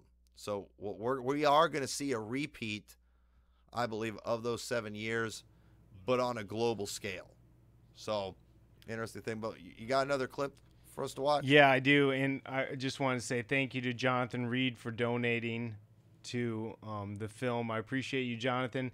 You know, it's funny that the donations that have come in is just very familiar names, that these are the same people that seem to always donate to this project. And so I really encourage other people to support this film, because, you know, if everyone listening right now would just donate $50, it would really make a huge difference in making this film awesome. And so, amen, the faithful, loyal few. All right, well, we need 3 more. All right, here we go. 3 more. The Jews recaptured the Temple Mount in the 1967 Six-Day War. However, at that time, they wanted to curry favor with the international community, with the United Nations. They feared the government of the United States. So they struck a deal with Jordan that Jordan would send the religious Waqf, which is the Muslim clergy, there to oversee the Temple Mount. Since the Dome of the Rock was there, since the Al-Aqsa Mosque was there. Furthermore, the Jewish leaders did not want the temple to be rebuilt because they were secular. And if they right then would have removed the Dome of the Rock and the Al-Aqsa Mosque and built the temple, religious fervor would have swept over Israel, and it would have swept those secular leaders from power. So they did not favor a temple to be built on the Temple Mount. So they have now left that under the Muslim authority, even though the Jews are the ultimate authority. That's the reason nobody can pray on the Temple Mount now except for Muslims. All that's getting ready to change, though, when the peace agreement is signed. Now, obviously, we don't agree with everything that's being said in these clips. I'm just playing some good clips from, and these aren't necessarily going to be in the film either. So I just quickly chose one good clip from each person. Yeah, that was interesting what he was saying, though, because I'm not familiar with some of the details there of what he was talking about. But that is another fascinating thing as far as just the political dynamic of everything, as far as, you know, who's really in control. I've heard some people say technically the Vatican owns the Temple Mount, but, you know, they're kind of, you know, but most people too, and I don't even fully understand it. I think Beyond Jordan, you guys explain this a lot, and there's a lot of interesting facts on there, but just the whole dynamic of things, you know, as is with the, you know, Israeli-Palestinian, you know, the way things work there because of the Israeli occupation. And it's like the Israeli state, it's not even technically fully like this sovereign nation. You know, it really is a complicated thing they have going there. And it really is kind of just a big sham in a lot of ways. And because it's not clear, you know, who really has authority and control over different things, that's why there's always so much fighting over there. So, Ray, I have we should do a giveaway for Marching Design real quick. I have a question for those in the chat. Who is the person in 1913 that bought the land, the city of David, bought all the land in the city of David? Which person in 1913 bought all the land? So that's a good question. Was that on Marching to Zion? No, it wasn't. No. Okay, I don't remember that. No, someone told me this in one of the interviews, and I was like, no, that's not true. And then I looked it up, and it's true. So who's the one that bought the and this is the city of David is where we believe the Temple Mount truly was. So who bought that? Yep, Rothschild. But let's get what's his first name?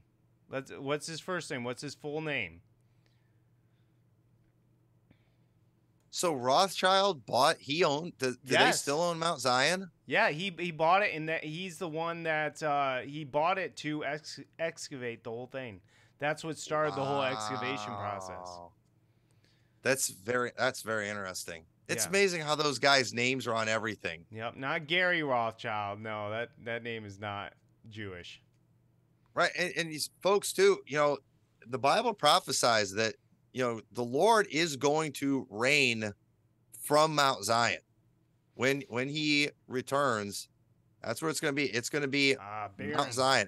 And Mount Zion is outside it is outside the Temple Mount. So if you're ever looking at that Dome of the Rock, you'll see that walls of that Roman fortress that, people act like, you got that Eastern Gate, they'll call it there. That's not what it was, but it's off to the left outside those walls. That hill there is Mount Zion. So we got Baron Rothschild, Yep, Herschel. Baron. Johnny Reed got it. Good job, Johnny. So send me an email at filmnut99@yahoo.com. Let me know you got it and your address, and I'll ship it out. Awesome. All right, so you ready for another clip? Yeah, let's do it.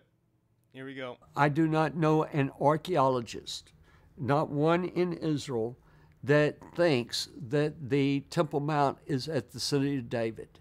They all believe it's up on the Temple Mount where we have seen it. To me, that this is a form of anti-Semitism. The cry of anti-Semitism is the Jews are to blame.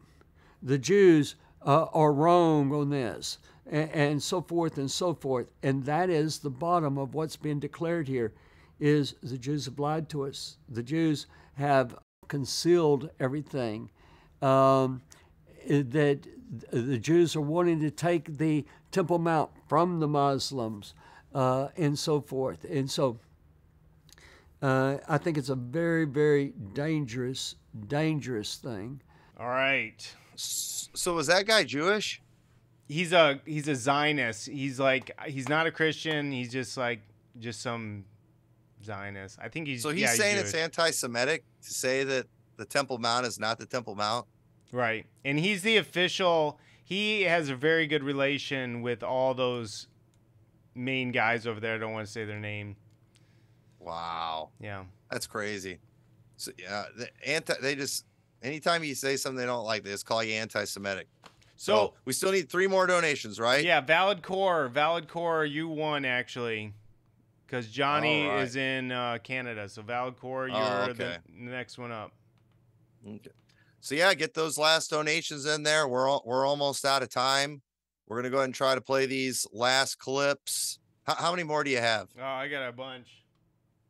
Yeah, I need to go back. I need to go make sure I watch all those interviews because some of these clips are interesting. I'd like to hear the rest of what these people have to say because I haven't checked these out yet. All right, let's just play a couple then. Here we go. Okay. The Western Wall is part of a retaining wall that was built in the days of Herod the Great to essentially support the flat surface on which the temple compound stood. It's known as the Wailing Wall, probably by non-Jews, because it was and still is customary for Jews to go there to pray and to bewail the destruction of the temple, the loss of Judean sovereignty, and so forth. During the Middle Ages, in the early modern period, there was a group of what you might call professional pietists, people whose job, so to say, was to express mournfulness at the temple. And so I imagine that some Christian pilgrims and others witnessed, scenes of pain and an open expression of pain, so they called it the Wailing Wall. All right, let's just go right into the next one. Here we go. The Western Wall represents the collective memory and collective narrative of the Jewish people, and it represents our hope. It represents our ambition. It represents how even when we are forced to leave our homeland, our hearts never leave there, and that we plan to return one day, and that we made that, as the founder of the Zionist movement, Theodor Herzl, said, Im tirzu ein zo agada. If you will it, it is no dream. If you want it badly enough, it's not a dream. And I think today, getting to pray at the Western Wall shows that that's a true statement. Let's play one more. Again, let's go back to the history of Haram al-Sharif. For Muslims, they believe that Prophet Muhammad had a night journey, that Angel Gabriel took him from Mecca into Jerusalem, into the site of Al-Haram al-Sharif.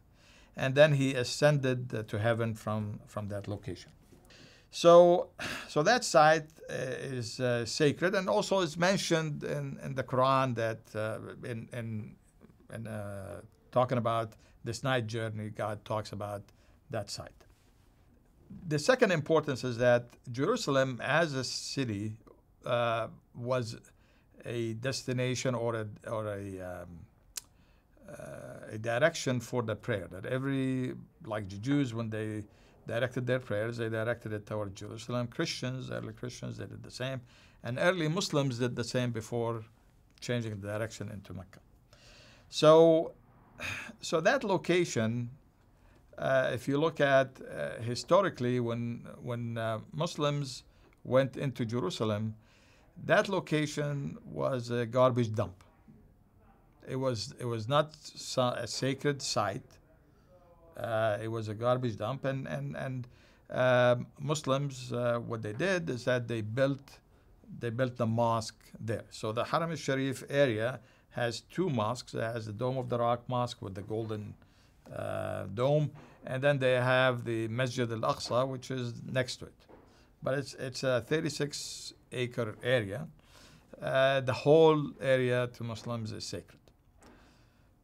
I'm always like shocked at some of the things that the Jews will mention that are true, but it's like, okay, you know this, so why don't you understand this? But like they were talking about the Wailing Wall, how it's a retaining wall, and they have that rock that they're known as the Dome of the Rock, and so what they had to do is they have that rock peak there that's in the center, so they had to build that wall all the way around there that they were able to fill in with dirt so they could have a flat surface, up on a high place like that.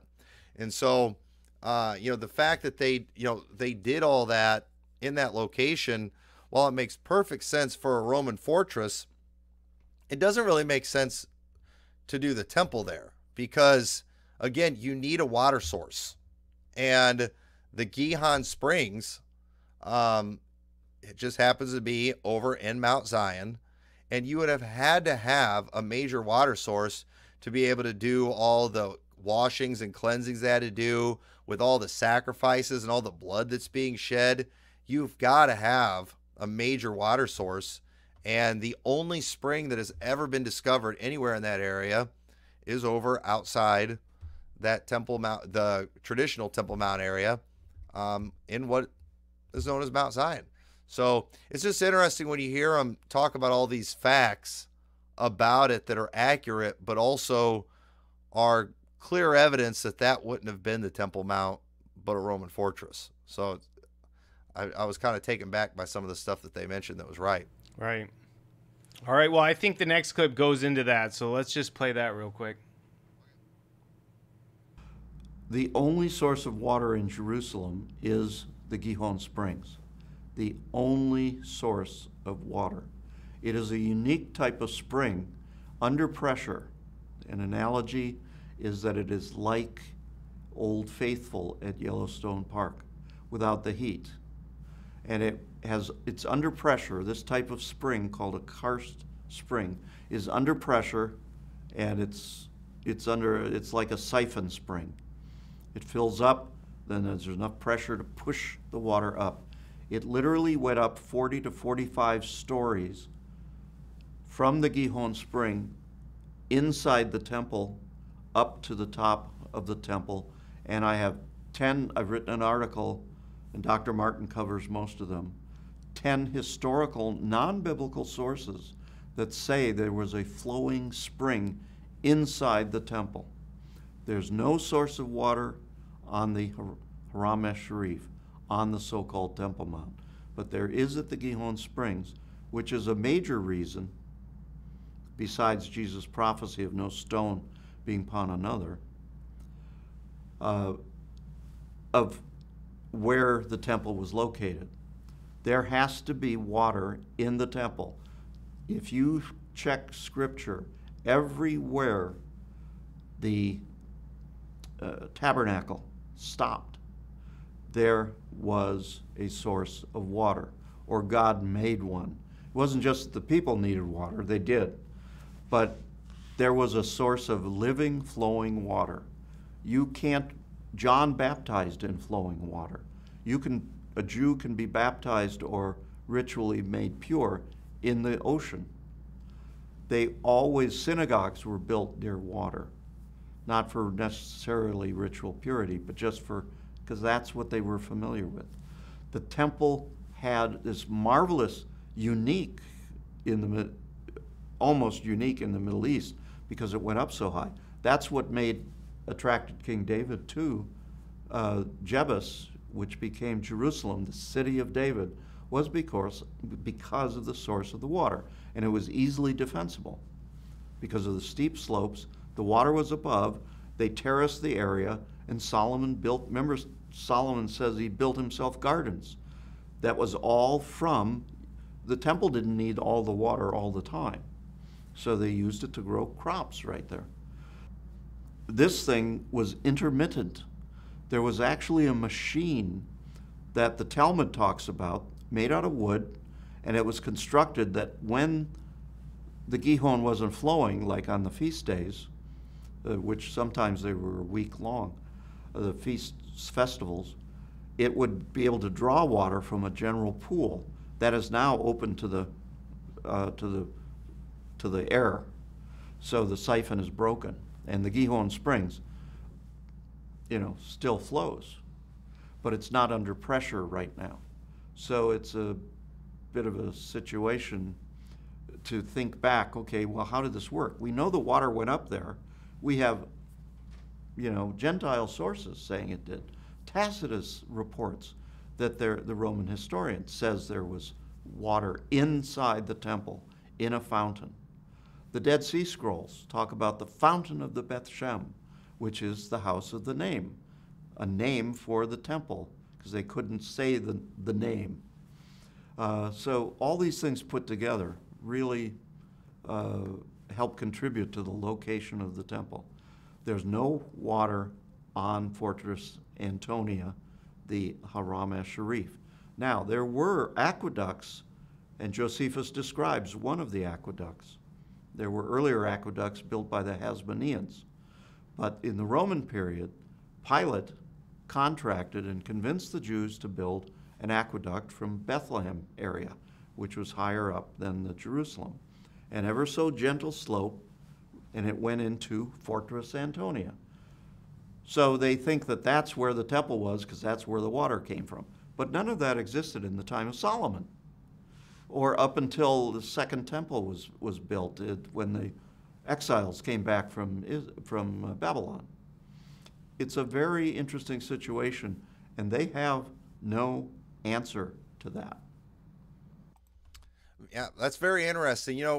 One of the things when I started looking into this that just really had me smacking my head is, when I went to Israel, we went to the Gihon Springs, we went to Mount Zion, we went into Hezekiah's tunnel. But the thing is, and while I had read through my Bible several times at that point, when we're reading our Bibles, we don't pay a whole lot of attention to some of those, geographical references, because we don't have a picture in our mind, because we're reading about some place far off on the other side of the world from 2,000 years ago we've never been to. But the thing is, when you're in those places, or if you're like an archaeologist or something, you pay very close attention to those details. And so, once you've kind of seen it and actually paid attention to it, it just becomes very obvious that these aren't the right locations. And I remember, so it's like I read this stuff now and I remember what was said when I was over there, and I'm like, how did I not just see right through this? But, if somebody who's never been to Rock Falls before was reading a story about Rock Falls, and and we start talking about how different streets, and I started saying, after I left the church, I went and I crossed over the Hennepin Canal, and then after I crossed the Hennepin Canal, I went up to this street, and and I started like giving all these details. When you're reading that book, you're not really thinking about those details because it means nothing to you, because you're not familiar with those areas. You're just interested in ultimately where I'm going. So it's just going to kind of go over your head. But then if you came and visited here and then you see Hennepin Canal, I remember him in that, when I was reading that story, talking about that. There it is. And so that happens when you go to places like Israel. A lot of those details like that we don't pay much attention to. When you go over there, all of a sudden you do start paying attention to those details. And it really gives a clear picture in the Bible for you. Well, if you go over to Israel and you start paying attention to those details and look at what they're telling you is the Temple Mount, it's really easy to say, this doesn't make any sense at all. So what that guy was explaining, and what, guys like Robert Cornuke, I mean, yeah, you can't help but see it when you're over there. Sure enough, this is it. So hopefully, now obviously everybody can't go over to Israel, but, I'm looking forward to seeing some of the shots that you get of these locations, of these places, some of the drone footage, and then just some of the actual videos of the springs and of Mount Zion. It's really going to, I think, make people's Bibles come alive to them. I think when they read these stories, all of a sudden they're going to be paying a little more attention when it's talking about some of these, geographic things. Right. Yeah, and I think this subject is just so fascinating, and I think this movie will really be enlightening for a lot of people. But yeah, there's 6 little clips I have left. 2 of them are you, so the next one's you. Okay. All right, folks, y'all run out of time. As soon as these clips are done, we're shutting this down. So we've got 3 more donations we got to get in. So you better get on it, or no bozo video. I promise. I will not do it if we don't get the 3 more donations. So let's go ahead and watch the next clip. Here we go. Christians in no way, shape, or form should ever support the rebuilding of the temple. We understand that it is coming according to Bible prophecy, but so is the persecuting of the saints. But we wouldn't support that. The Jews demanding to rebuild a temple is a constant reminder of their rejection of the Messiah. They reject that atonement, that blood sacrifice that was offered for their sins through the body of Jesus Christ. They reject that, and they want to go back to the old way that God completed, that God finished. And so whenever we support the rebuilding of the temple in any way, what we're doing is we're basically telling the Jews that their way is okay, that their way is fine for them, when the truth is they must, if they're going to be saved, if they're going to receive salvation, they must trust in the sacrifice that Jesus Christ made 2,000 years ago on the cross. So there is no reason at all for a temple, spiritually speaking, when it comes to salvation. All that will be accomplished with the rebuilding of the temple is it will be used for the Antichrist to place his image, where he will declare himself to be God, and where I believe he will announce his war with the saints that he's going to make. So I will never support the rebuilding of the temple, and I don't believe any Christian should. All right. Yeah, man, I weighed a little more back then. But Johnny Reed asked the question, how far away is the original Temple Mount from the counterfeit? And it's not that far. I couldn't tell you the exact distance, but I mean, it's not far off. But the key thing is it is outside the walls, which is that area that's controlled by the Muslims. And so it's interesting, if a Jew owns Mount Zion, why aren't they rebuilding the temple over there? You know, why can't they just go take the real Temple Mount and leave the Muslims alone? You know, and I would like to ask some of these rabbis that question, just if, you know, and if they won't get too offended, I just want to ask them, if it were to be proven that the Temple Mount was somewhere else, would you be willing to build the temple there? So, but I've been told that's an offensive question, but I can't help but ask, and it's not far off at all. But I think the Jews probably wouldn't like it being over there too, because then the Dome of the Rock, it would be sitting up above their temple, and I think they like that spot because of, you know, the location and everything, but it's still not the original location. Right. All right. So we'll go to the next clip. Let's do it. Yeah, I remember one time I was in Los Angeles, and we were at a conference where we had Jewish and Christians dialoguing, and the head rabbi of all of LA was just horrified. He saw a copy of our book. This was in the 90s. And he said, this is one of the most blasphemous things to him would be the reinstitution of sacrifices. And so most Jewish people, and he was what we call a liberal or reformed Jew. You know, they don't take things literally. I just assume that by that time there'll be some kind of, you know, intellectual shift toward temple sacrifices. Yeah, I you know what, I forgot. I wanted, after we went over there and talked to him, I wanted to go get a copy of that book about the Third Temple. I just read it. Is it pretty good?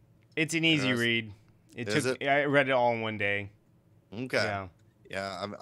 I totally forgot about that until I saw it there. That was an interesting interview with him. I really enjoyed talking with him. That was that was really good.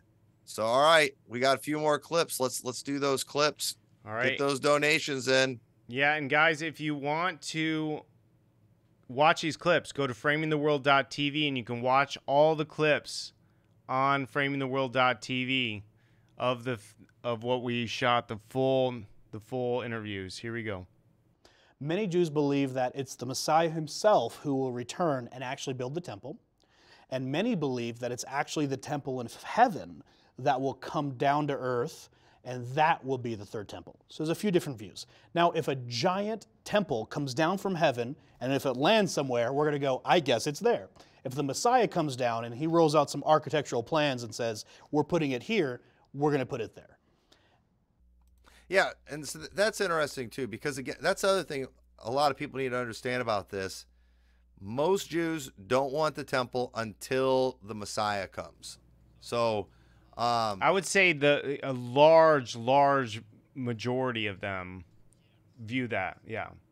So that's the thing. When they start trying to rebuild the temple, I'm pretty convinced that it's going to be the Antichrist, you know. Yep. And you know, I'm not going to go run up my credit cards or anything after that happens, but at the same time, I'm going to be watching him like a hawk. I'm pretty sure that's going to be kicking it off, you know. And somebody said there will be no third temple, and you know, and obviously I don't think there has to be. I really don't. I don't think that this is something that has to happen in order for Bible prophecy to be fulfilled. You know, there's other theories out there that kind of make sense, but when you do look at the very clear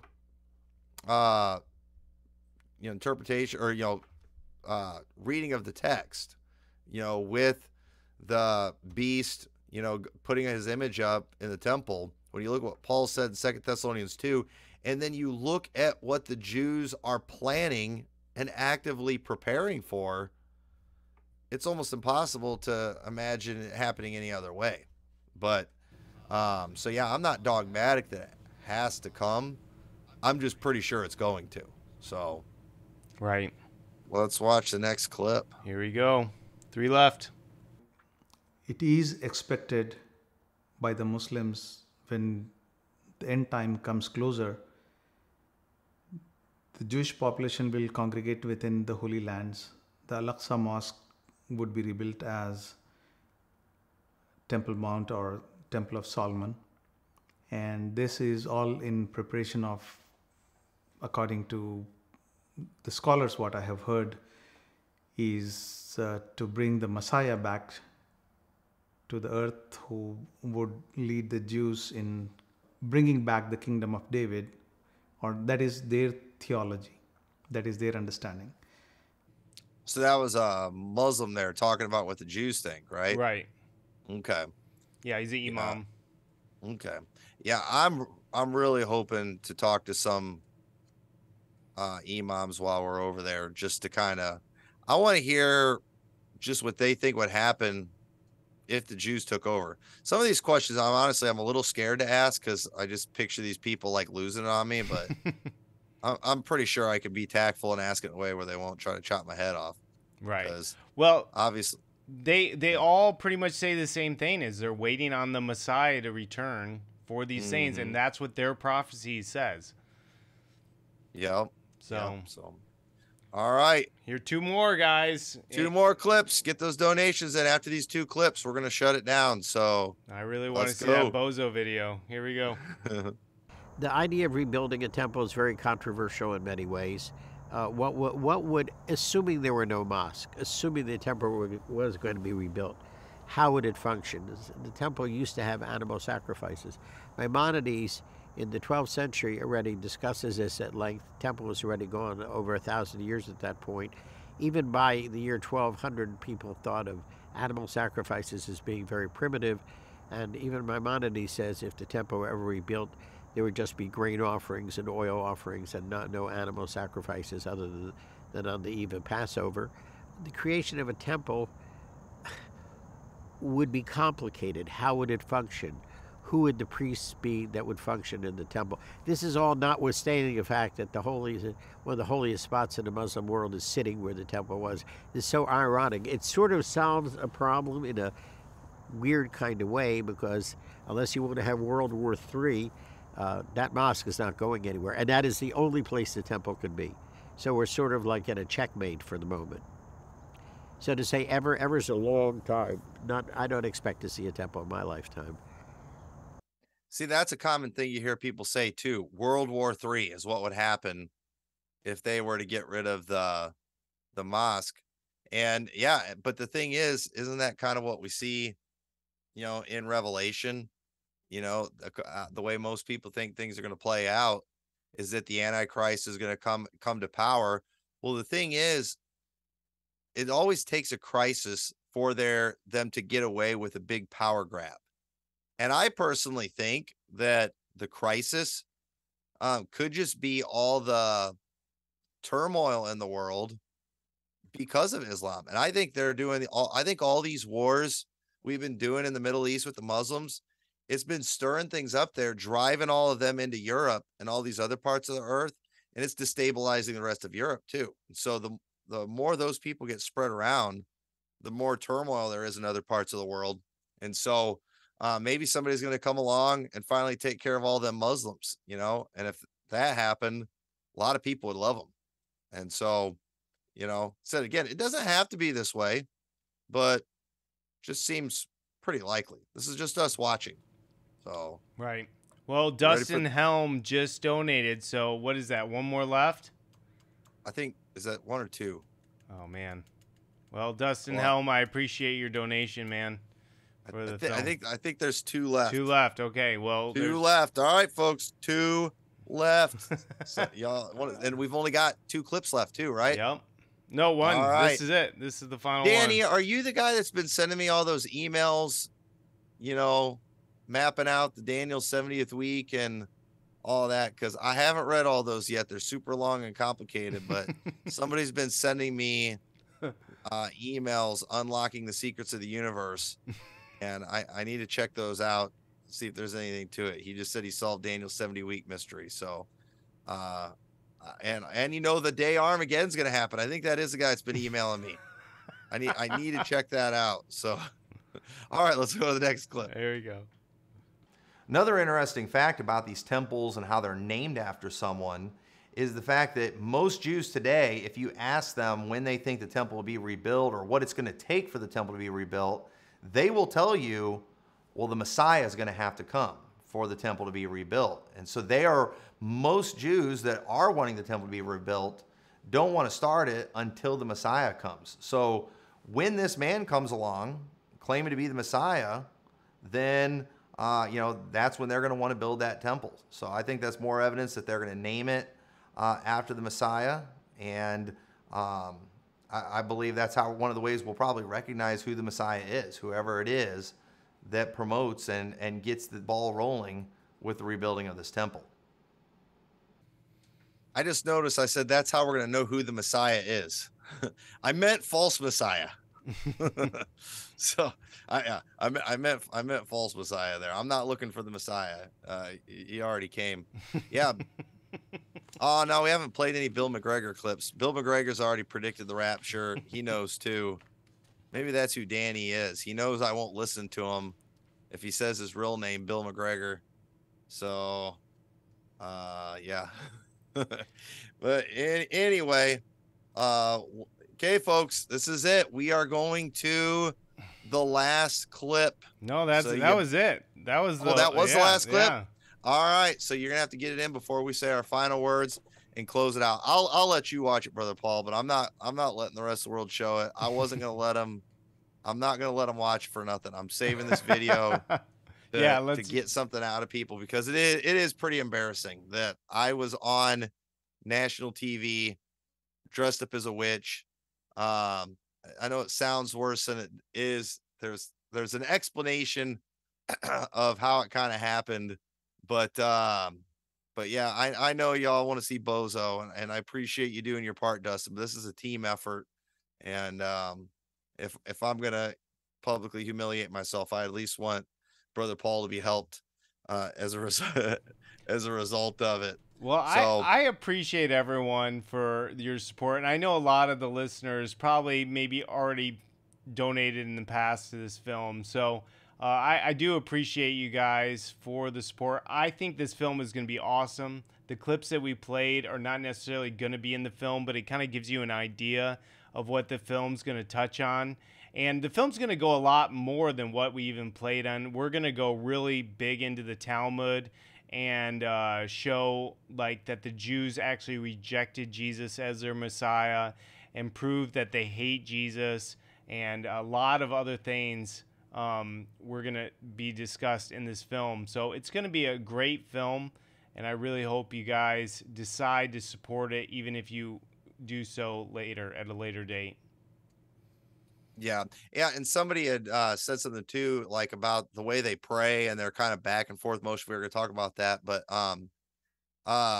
yeah, it's one thing. Another place I want to go to when we're there, along the Wailing Wall, there's actually an underground part that you can go to. And I remember when we went there, there's this place you go, it's way back there, way underground. And there's a section that only let men back there. They won't let the women back there. And there's like all these Jews in there doing their weird head banging thing against the wall, all that kind of stuff. And, it really is, watching all these things that they're doing, and then again, showing what the Bible taught about all this stuff. I mean, it really just shows the blinders people put on when they go over to Israel, and the fact that they're just not seeing rebellion. And, in the Bible times, whenever the prophets would look at Jerusalem, they would get angry. They would weep. Jesus wept over the city. But today you have Baptists that go over to Jerusalem and they're not weeping over the city. They're not looking at this stuff and getting angry, which is what they should be doing. They're over there just getting their arm, putting their arm around these rabbis, getting their picture taken with them. I stand with these guys. I support these guys. And I'm telling you, these Zionist Christians, they could not be any more opposite of Jesus Christ, of the apostles, of the, the prophets of that day. And it really is a shame. And I hope that this video will kind of be a wake-up call to that, because I really do think most Baptists are going to have to admit that they're going to agree with most of what we're going to show in this film. And in doing that, if they just will think critically, I think it will, be a wake-up call to them that, that their theology and some of this stuff is pretty messed up and they're out of line and they need to get these things right. So, yeah, the way you donate, First Baptist, there's a link right in the description. If you click on there, there's a link to donate, framingtheworld.com store, and it should be real easy to use. In fact, yeah, you just click on there. You can select an amount to donate, and then, then just do it that way. So is 50 the minimum they could donate? Yeah. Yep. Okay. On there. So, yeah. So, hey, folks, this is a worthy cause.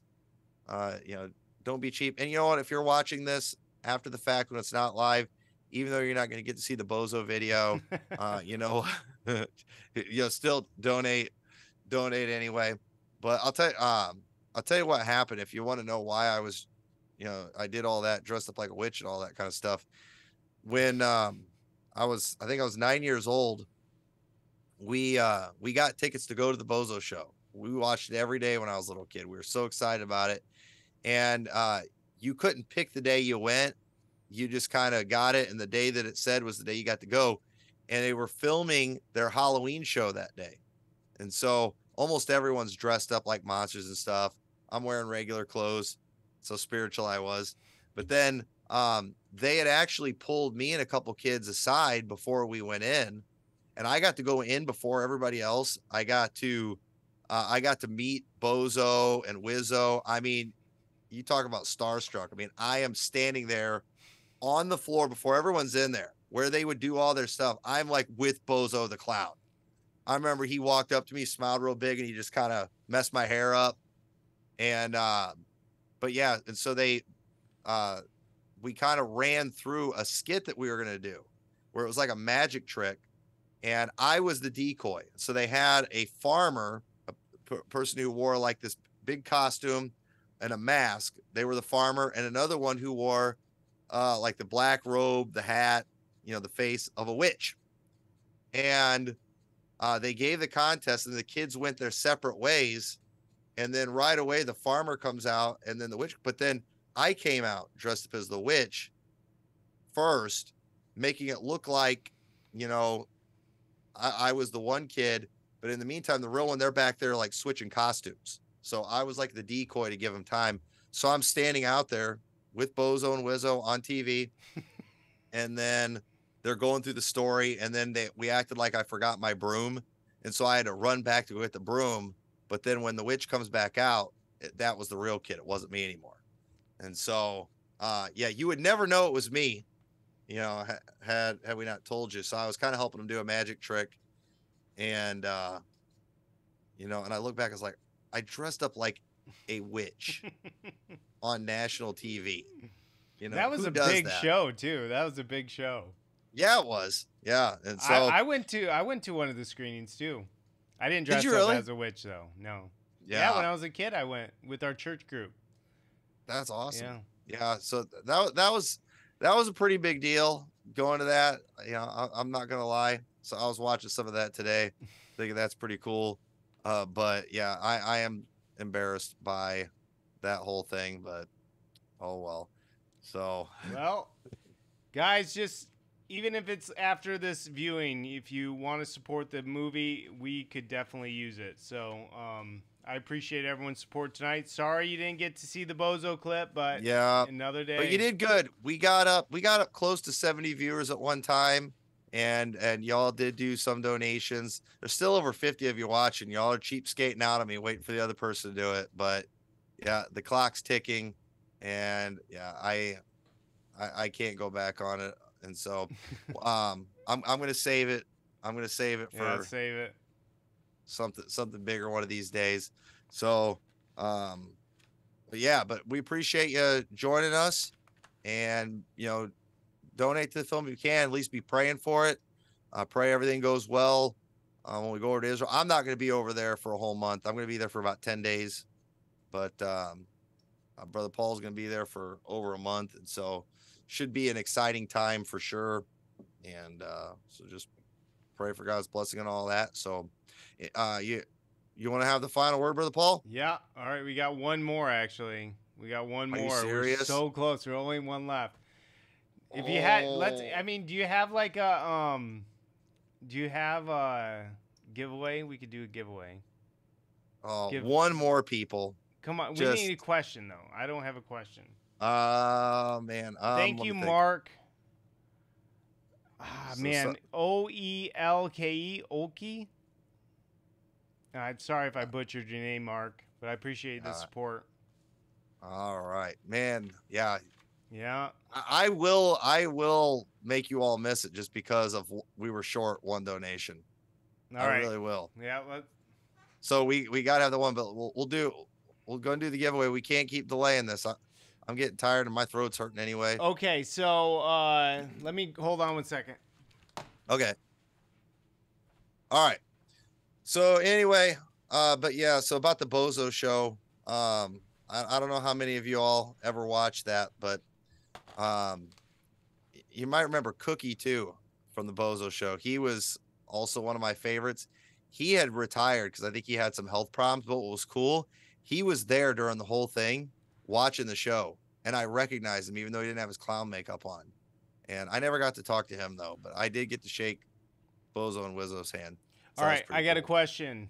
This probably means that you already have this DVD, so we'll give away a different DVD. Let's say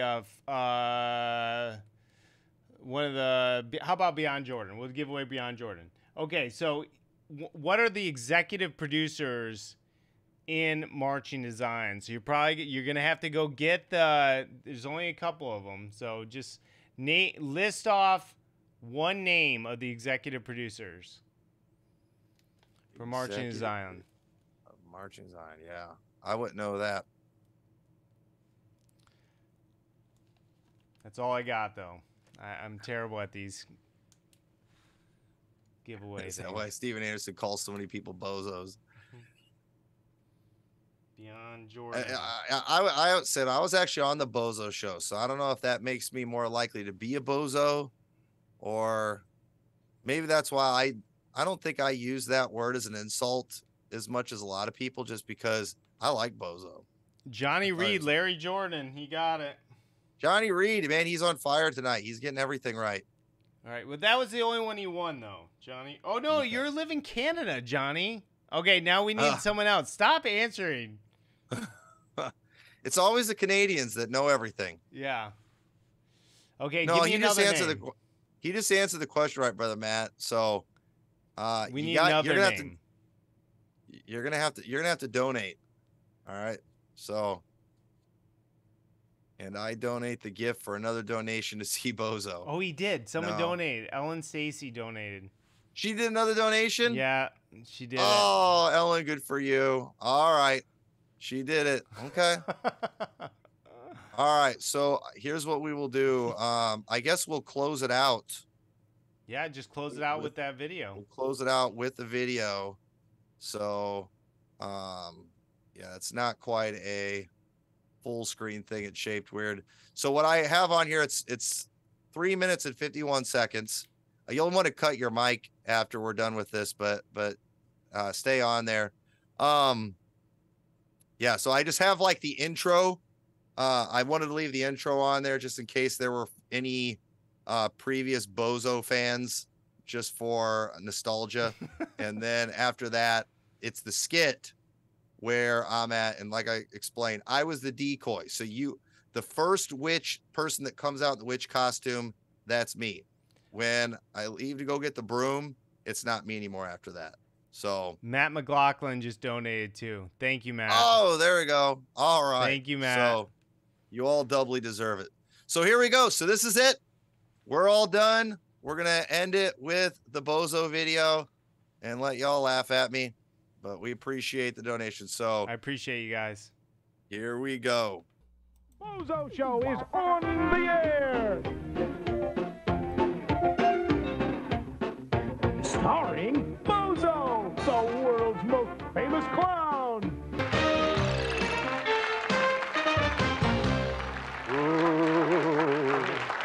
Oh, I have a problem. Oh, yes, you do, Wiz. That's good. That's a sign that you're getting over it the minute as you admitting it. But the problem is, you know what it is? What? You know the farmer and the witch story? No. They had to leave. The farmer and the witch had to go to Zanzibar. No. Yeah. And they won't be back. And I want to tell Bozo this. Show is on the air. Bozo Show is on the air. Starring Bozo, the world's most famous clown.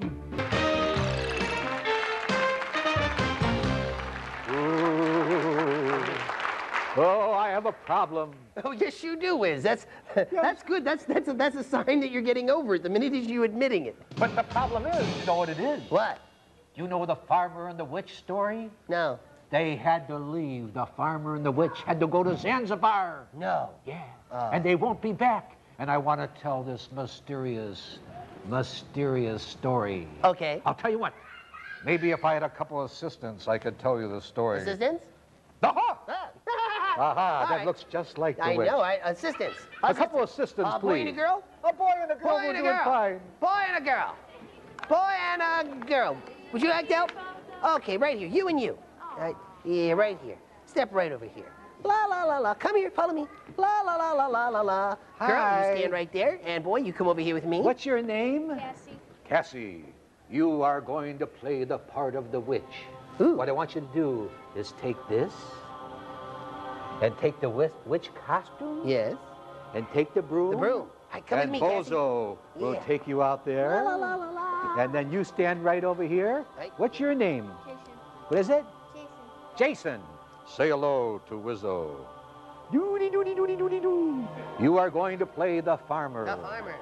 You're going to take this, put it on, and then you're going to take the farmer costume. The farmer costume. And you're going to put it on. Yeah, hang and on. you are going to be wearing the farmer costume. And you know who the witch is, right? That's Cassie. Casey. Casey. Casey. Yeah, Cassie. You know, Cassie? Cassie. Casey. I'll tell you what. Take him back there. Take him back there. Step over here, And big guy. now, I wonder Right, if I want you she's to put all this dressed. on. Is she Right, all dressed? there you go, right Oh, there she comes. Ooh. Ooh. Scary. No, she's not scary. This story was in a big farmhouse. Big farmhouse. In Arabia. In Arabia. There were fleas. There were fleas? Fleas in Arabia. Oh, no. What There else? were 3 floors. 3 floors. There was the garden apartment that the farmer lived in. I thought he lived in the basement. No. There was a, when you look out the window, you Yeah. see the ground that Uh-huh. makes it a garden. So that's a garden apartment. And then on the top floor. On the top floor. lived That's the- the penthouse. Penthouse, yes. Yeah. Witcho the witch. Witcho the witch. And in the center was a very mysterious person. That's where all those fleas were. Yes. Yeah, I thought so. But I cannot tell you All right. anything about the middle apartment. Yes. Because nobody knows too much about it. Did the witch clean up the house? Yes. Yeah, what'd she use? Like a mop? No. She used a broom. Where's your that broom? reminds me. Where's your... She hasn't got her broom. She doesn't have her broom. Go help her get the broom. Get the broom. Ah, All right. the farmer. Hurry up, right here. Go get your broom. Hurry up. Get the broom. That's good. Come Perfect. on, right over here. He fits That's that good. Okay. costume beautifully, doesn't he? But there's something to this story you will not believe. What? One day, Yes? the farmer and the witch were talking. They were talking. But you couldn't hear them talking because you couldn't understand what they were saying. Why? Because one was talking Yeah? different than the other until I found out What? that the witch Yes? was really Yes? What? Yeah. the farmer, What? and the farmer was really the witch. It was so mysterious, I couldn't believe it. Wow!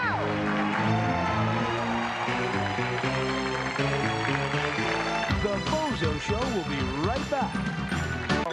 Bozo Show is on the air.